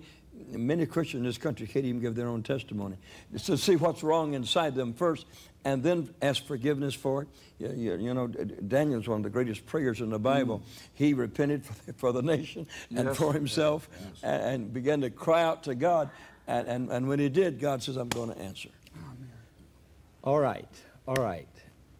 I have this final hope, because I know as you also yearn to see America moved and shaken like we're seeing other nations moved and shaken. Joel does say that in the latter day He will pour out His Spirit on all flesh. All flesh. Yeah. Man, that's America too, isn't it? Amen. We're going to have it, aren't we? Yeah. We're going to have it. We do have it. I know we have it, places that are, but it's in hot spots. Receptive for it. Receiving it. But all flesh. Isn't the day coming, Brother Sumrall, when even the porno man is going to feel the impact? All flesh means every flesh. You got to look at that. Really? All flesh don't mean every flesh. All right. No, all kinds of flesh. But it don't mean every flesh. And God can pour out His Spirit upon you and your friends in this area here, and there'll be people that get nothing of it. It's still all flesh, but not every flesh. Because some are determined to go into the Great Tribulation, and they're determined to go to hell. They're full of hate toward God, and He's still pouring out His Spirit. Now, in Matthew 24, Jesus told us what's going to happen in the last days. And 1 Timothy 4:1, the Holy Ghost, it says the Spirit speaking in the last days, and they shall leave their faith and give heed to seducing spirits and doctrines of devils. But in Acts 2:17, it says, in the last days saith God. So you got the Son, you got the Holy Ghost, and you got the Father. The Son said earthquakes. The Father said, I'll pour my Spirit upon all flesh. Yes. You're going to have all of them working simultaneously. And we're going to have to decide which side of the street to live on. That's it. And that's the church, too. Okay. That's the church, too. And are we not now beginning to see some of those diverse things that Jesus pointed out in Matthew 24? We're seeing all of them. Yeah. On the face of the earth. Yeah. I do see this. I do see this. On the one hand, Holy Spirit being outpoured. Yeah. Okay. But on the other hand, the judgments. Paul says, as it was, or Jesus even said, as it was in the days of Noah, so shall it be at the coming of the Son of Man. As it was in the days of Lot, so shall it be at the coming of the Son of Man. So, you know, when in world history have we seen these unusual paradoxes? Holy Spirit outpouring, and yet gays marching in the street, coming out of the closet, you know. When in history have we seen? It's never, has it? That means these are the last days. The key to Matthew 24 is not that there are famines and earthquakes and pestilence and all those things. The key to Matthew 24 is Jesus said, when you see all these things come to pass in one generation, beginning when Israel became a nation. With this generation, now we see the culmination of all things. Now we see the great line of separation. And it is time that the Church of Jesus Christ is coming out of the blurs of indistinction, where our good friend John Osteen said the world has been so churchy and the church so worldly, it was hard to tell the difference. The line of separation is being drawn. The cold are becoming colder, and the hot, thank God, are becoming hotter. Amen. But again, never in history till now have we seen these conditions existing side by side, have we? Never. Boy, that means one thing. Glory. Jesus is coming Hallelujah. soon. Amen. Oh, hallelujah. Glory to God. All in favor. Oh, even so come, Lord Jesus, as the great Apostle John said. And yet, our hearts burn to see that next country open, or burn, you know, talk about mixed emotions. I mean, on the one hand, you want him to come tonight. On the other hand, I want to get that station built in Russia. I want to see millions come in Africa. Zaire was in my office, the head of the whole FCC of Zion pleading with me. Send me French Brother Sumrall, don't you forget, I got to have those French programs of yours. Well, they'll put it on for if you. America gets as hungry as Russia, correct? If America gets as hungry as Russia, you may have the FAA President of the United States of America coming in and begging you for this kind of a gospel. There's a problem why they're not running to the altars anymore. It's this ungodly affluence that we've got. Everybody's got the best doctors, the best lawyers, the best food, the best steaks, the best houses, the best barns. America returned to God during the Gulf War. Newsweek magazine on their front page said America goes back to church. So we better wake up. Revival or wrath, Leonard Ravenhill said. And as for my vote, I vote for revival. Let's have revival. Amen, amen, amen. Maybe just a minute here, and I'll... Dan, where did you go? You left me. Bring all the prayer requests up here. We want to have a final season of prayer with Brother Sumrall and Brother Parsley joining us and agreeing with us for your needs. Hurry, get your prayer requests in. We'll have one more time of prayer together. Okay. I think we're all pretty much in the same vein of understanding as far as where we are in God's timeline. I firmly believe we are the generation that's going to welcome Jesus back. I really do. Now, there'll be some of us that'll, you know, obviously go on before Jesus comes, but I really believe, generally speaking, this generation that's alive on earth now is not going to pass away until all things are fulfilled. But now there are other voices in the land today, and Brother Sumrall, I'll ask you first. And they're coming from some good men, some wonderful, godly men, and I'm hearing some other things that well, yeah, Jesus is coming, but you know, not until the body of Christ kind of takes dominion over everything on earth. Where did they get that first? Well, I don't know. I'm asking you. Well, it's not in the Bible. Oh, it's not? No. I see. In the days of Noah, it's in the Bible, and we got it. In the days of Lot, and we've got it. I'll give you a great truth. We ought to charge them for it. Preach. Tell us. They could, this is tremendous. There could never be a world empire of evil until God was abandoned in Jerusalem. God had no voice. God had no temple. And the devil rose up. He had wanted to create Babylonia, the seat of occultism, under David. But David sung so loud he couldn't make it. Solomon praised God in wisdom until he couldn't make it. But when the people of Israel abandoned God, then Babylon was born. And that's where the occult system was born and came. And then the Persian Empire. God had no voice in the earth. His temple was gone. You see, and so lasciviousness and adultery filled the earth through the immoralities of the Persian Empire, and then, as God still had no voice, the Grecian Empire, teaching humanism to the world. It's still, every university is full of Grecian philosophy today, which is a lie. It's been a lie all the time. And then the Roman Empire. God still had no voice. And the Roman Empire rose up. That's the 4 world empires. Now that teaches you just one great thing. The Antichrist cannot come until we go. That's right. You say, why? Our prayers stop him. Yes. Yeah. Millions of people are saying, God, stop him. Stop him. Every time we cast out a devil, we're stopping Antichrist. You see? So until the light of the world, which is the church, is gone, then the total darkness comes. And when the salt of the earth is totally gone, then the rottenness of humanity is in its fullest state. And so until the body of Christ is going to be with God, you cannot have an Antichrist ruling supreme. You say, why? Millions of people understand who Antichrist is, and they hate him, and they come against him. And so he has no power to reach and take the power because God's people resist him. Well, of course, I understand that, and I agree with it, by the way. But, I mean, there are some who would say there won't really be a personal Antichrist. This is an Antichrist spirit that's in the world today, and we're going to finally, we're going to finally, you know, overcome that, and God's people are going to take more and more dominion, dominion, and we're going to get this world finally cleaned up, and that is a lie. Jesus will come back. That is a lie.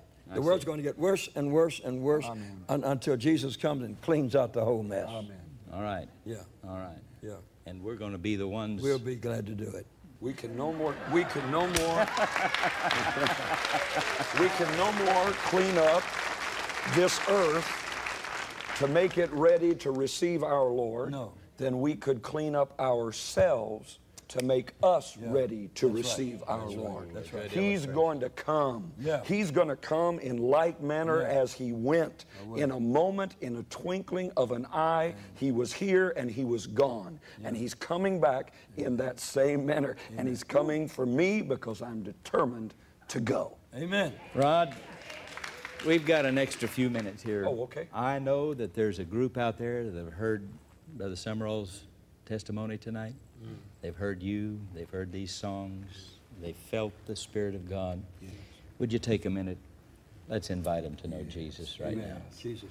Yes, the first thing that you need to realize is that you're a sinner. If you don't realize you're a sinner, you don't need a Savior.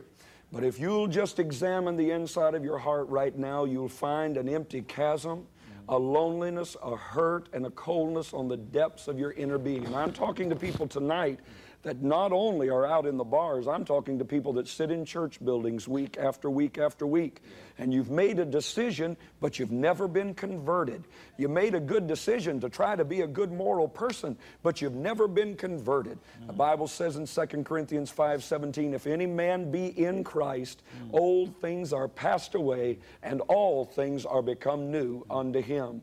Jesus Christ of Nazareth shed his precious blood on an old rugged cross outside of Jerusalem on a hill called Calvary, and one drop of his precious blood can save you.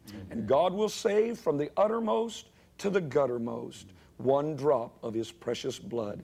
If you want to be free right now, why don't you join me in this prayer? Just repeat after me. Heavenly Father, Heavenly Father, I come to you just like I am. I come to you just like I am. I was born a sinner. I was born a sinner. And I've committed sins. And I've committed sin. I ask you now to forgive me. I ask you now to forgive me. Wash me in your precious blood. Wash me in your precious blood. Give me eternal life. Give me eternal life. Satan, I renounce you. I renounce you. You are not my God. You are not my God. And I will not serve you. I will not serve you. Go from me now. Go from me now. Lord Jesus Christ. Lord Jesus Christ. Fill my heart. Fill my heart.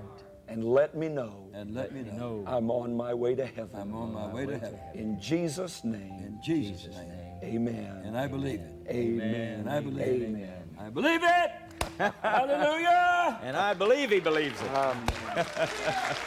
And many of you believe it now. And I urge you to do that next thing that the Word of God commands you to do. Confess with your mouth. That means tell somebody out loud.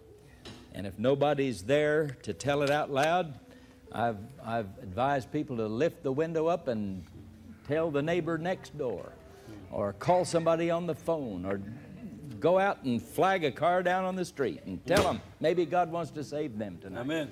Let somebody know by telling them with your mouth out loud that Jesus is your Lord and your Savior. That could be the means of winning another person to Jesus Christ. I've heard many testimonies of that kind. But at least get to the phone now. And honey, Lori, sweetheart, take a telephone. Everybody, take a telephone. There's going to be a wave of prayer and praise reports and salvation reports coming in. Get everybody on the phone that we can in California and here and all the prayer partner centers, because I know many are going to confess. I have a new helper here tonight. Hello, young man. Thank you, Jesus. We're going to have a final prayer together, and Jan, honey, gather them all up for us as we get ready to say goodnight in prayer. But oh, I urge you to make that public confession of faith in the Lord Jesus Christ by calling and letting us know right now that Jesus has come into your heart. Many, many deliverances, Brother Sumrall. As you prayed earlier this evening, many people set free, many coming to the Lord Jesus Christ as their Savior tonight. Oh, thank you, thank you, thank you. How much time have we got here? About 13 minutes. I'll tell you what let's do. Let's have Vern sing this song.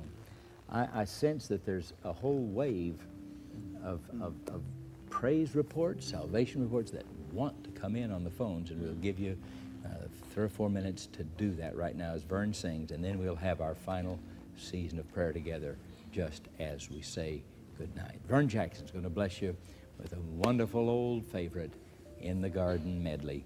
Make your call as he does.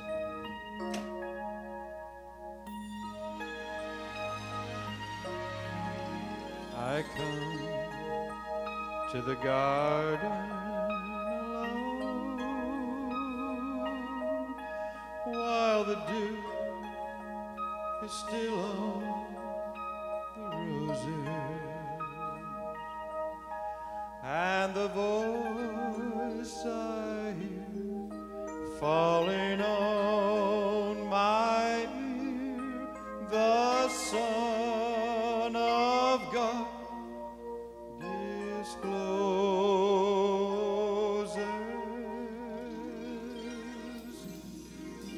He speaks, and the sound of his voice is so sweet, the birds hush their singing, and the melody that he gave to me within my heart is ringing, and he walks with me and he talks with me, and he tells me I am his own,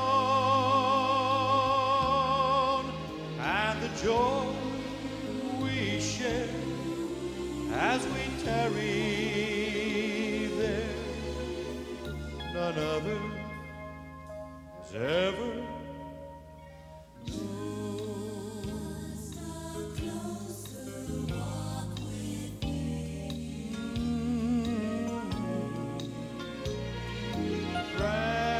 granted. Jesus is my plea.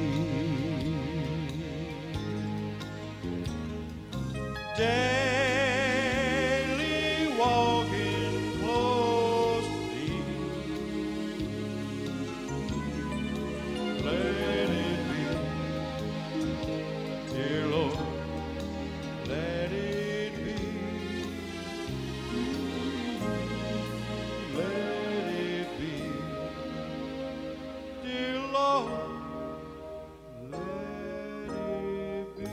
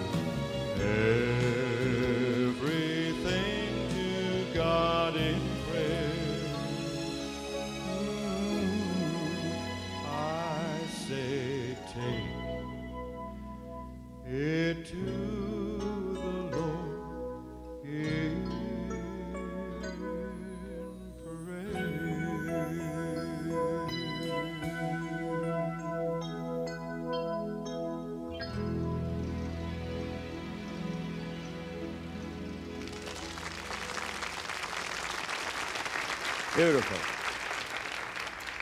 Thank you, Vern. Just so many, many beautiful victory reports coming in. Brother Sumrall, just so many are being set free. The victory over evil spirits tonight. Both felt demons leave. Didn't have any struggle at all. They just left. Yeah, they yeah. feel great joy. Yeah, they do that. Debbie and Scott in Chester, Virginia. Yeah. Set free from cigarettes tonight. Praise God. The desire is gone. Praise God for Brother Sumrall. Please have more teaching like this. Spirit of jealousy and anger left tonight. Glory. Yeah, that's great. Son, mental illness, they thought, but believe now it was demon power, and the son is touched tonight. Someone asked a question, should you only speak in tongues in private? You should speak in tongues all the time, and speak in tongues in church. You should speak in tongues in your worship. When I drive an automobile, if I'm in a car by myself, I speak in tongues all over wherever I'm going, just very loud. People passing me look and see who I'm talking to, you know. And so Paul did it to build himself up, you know.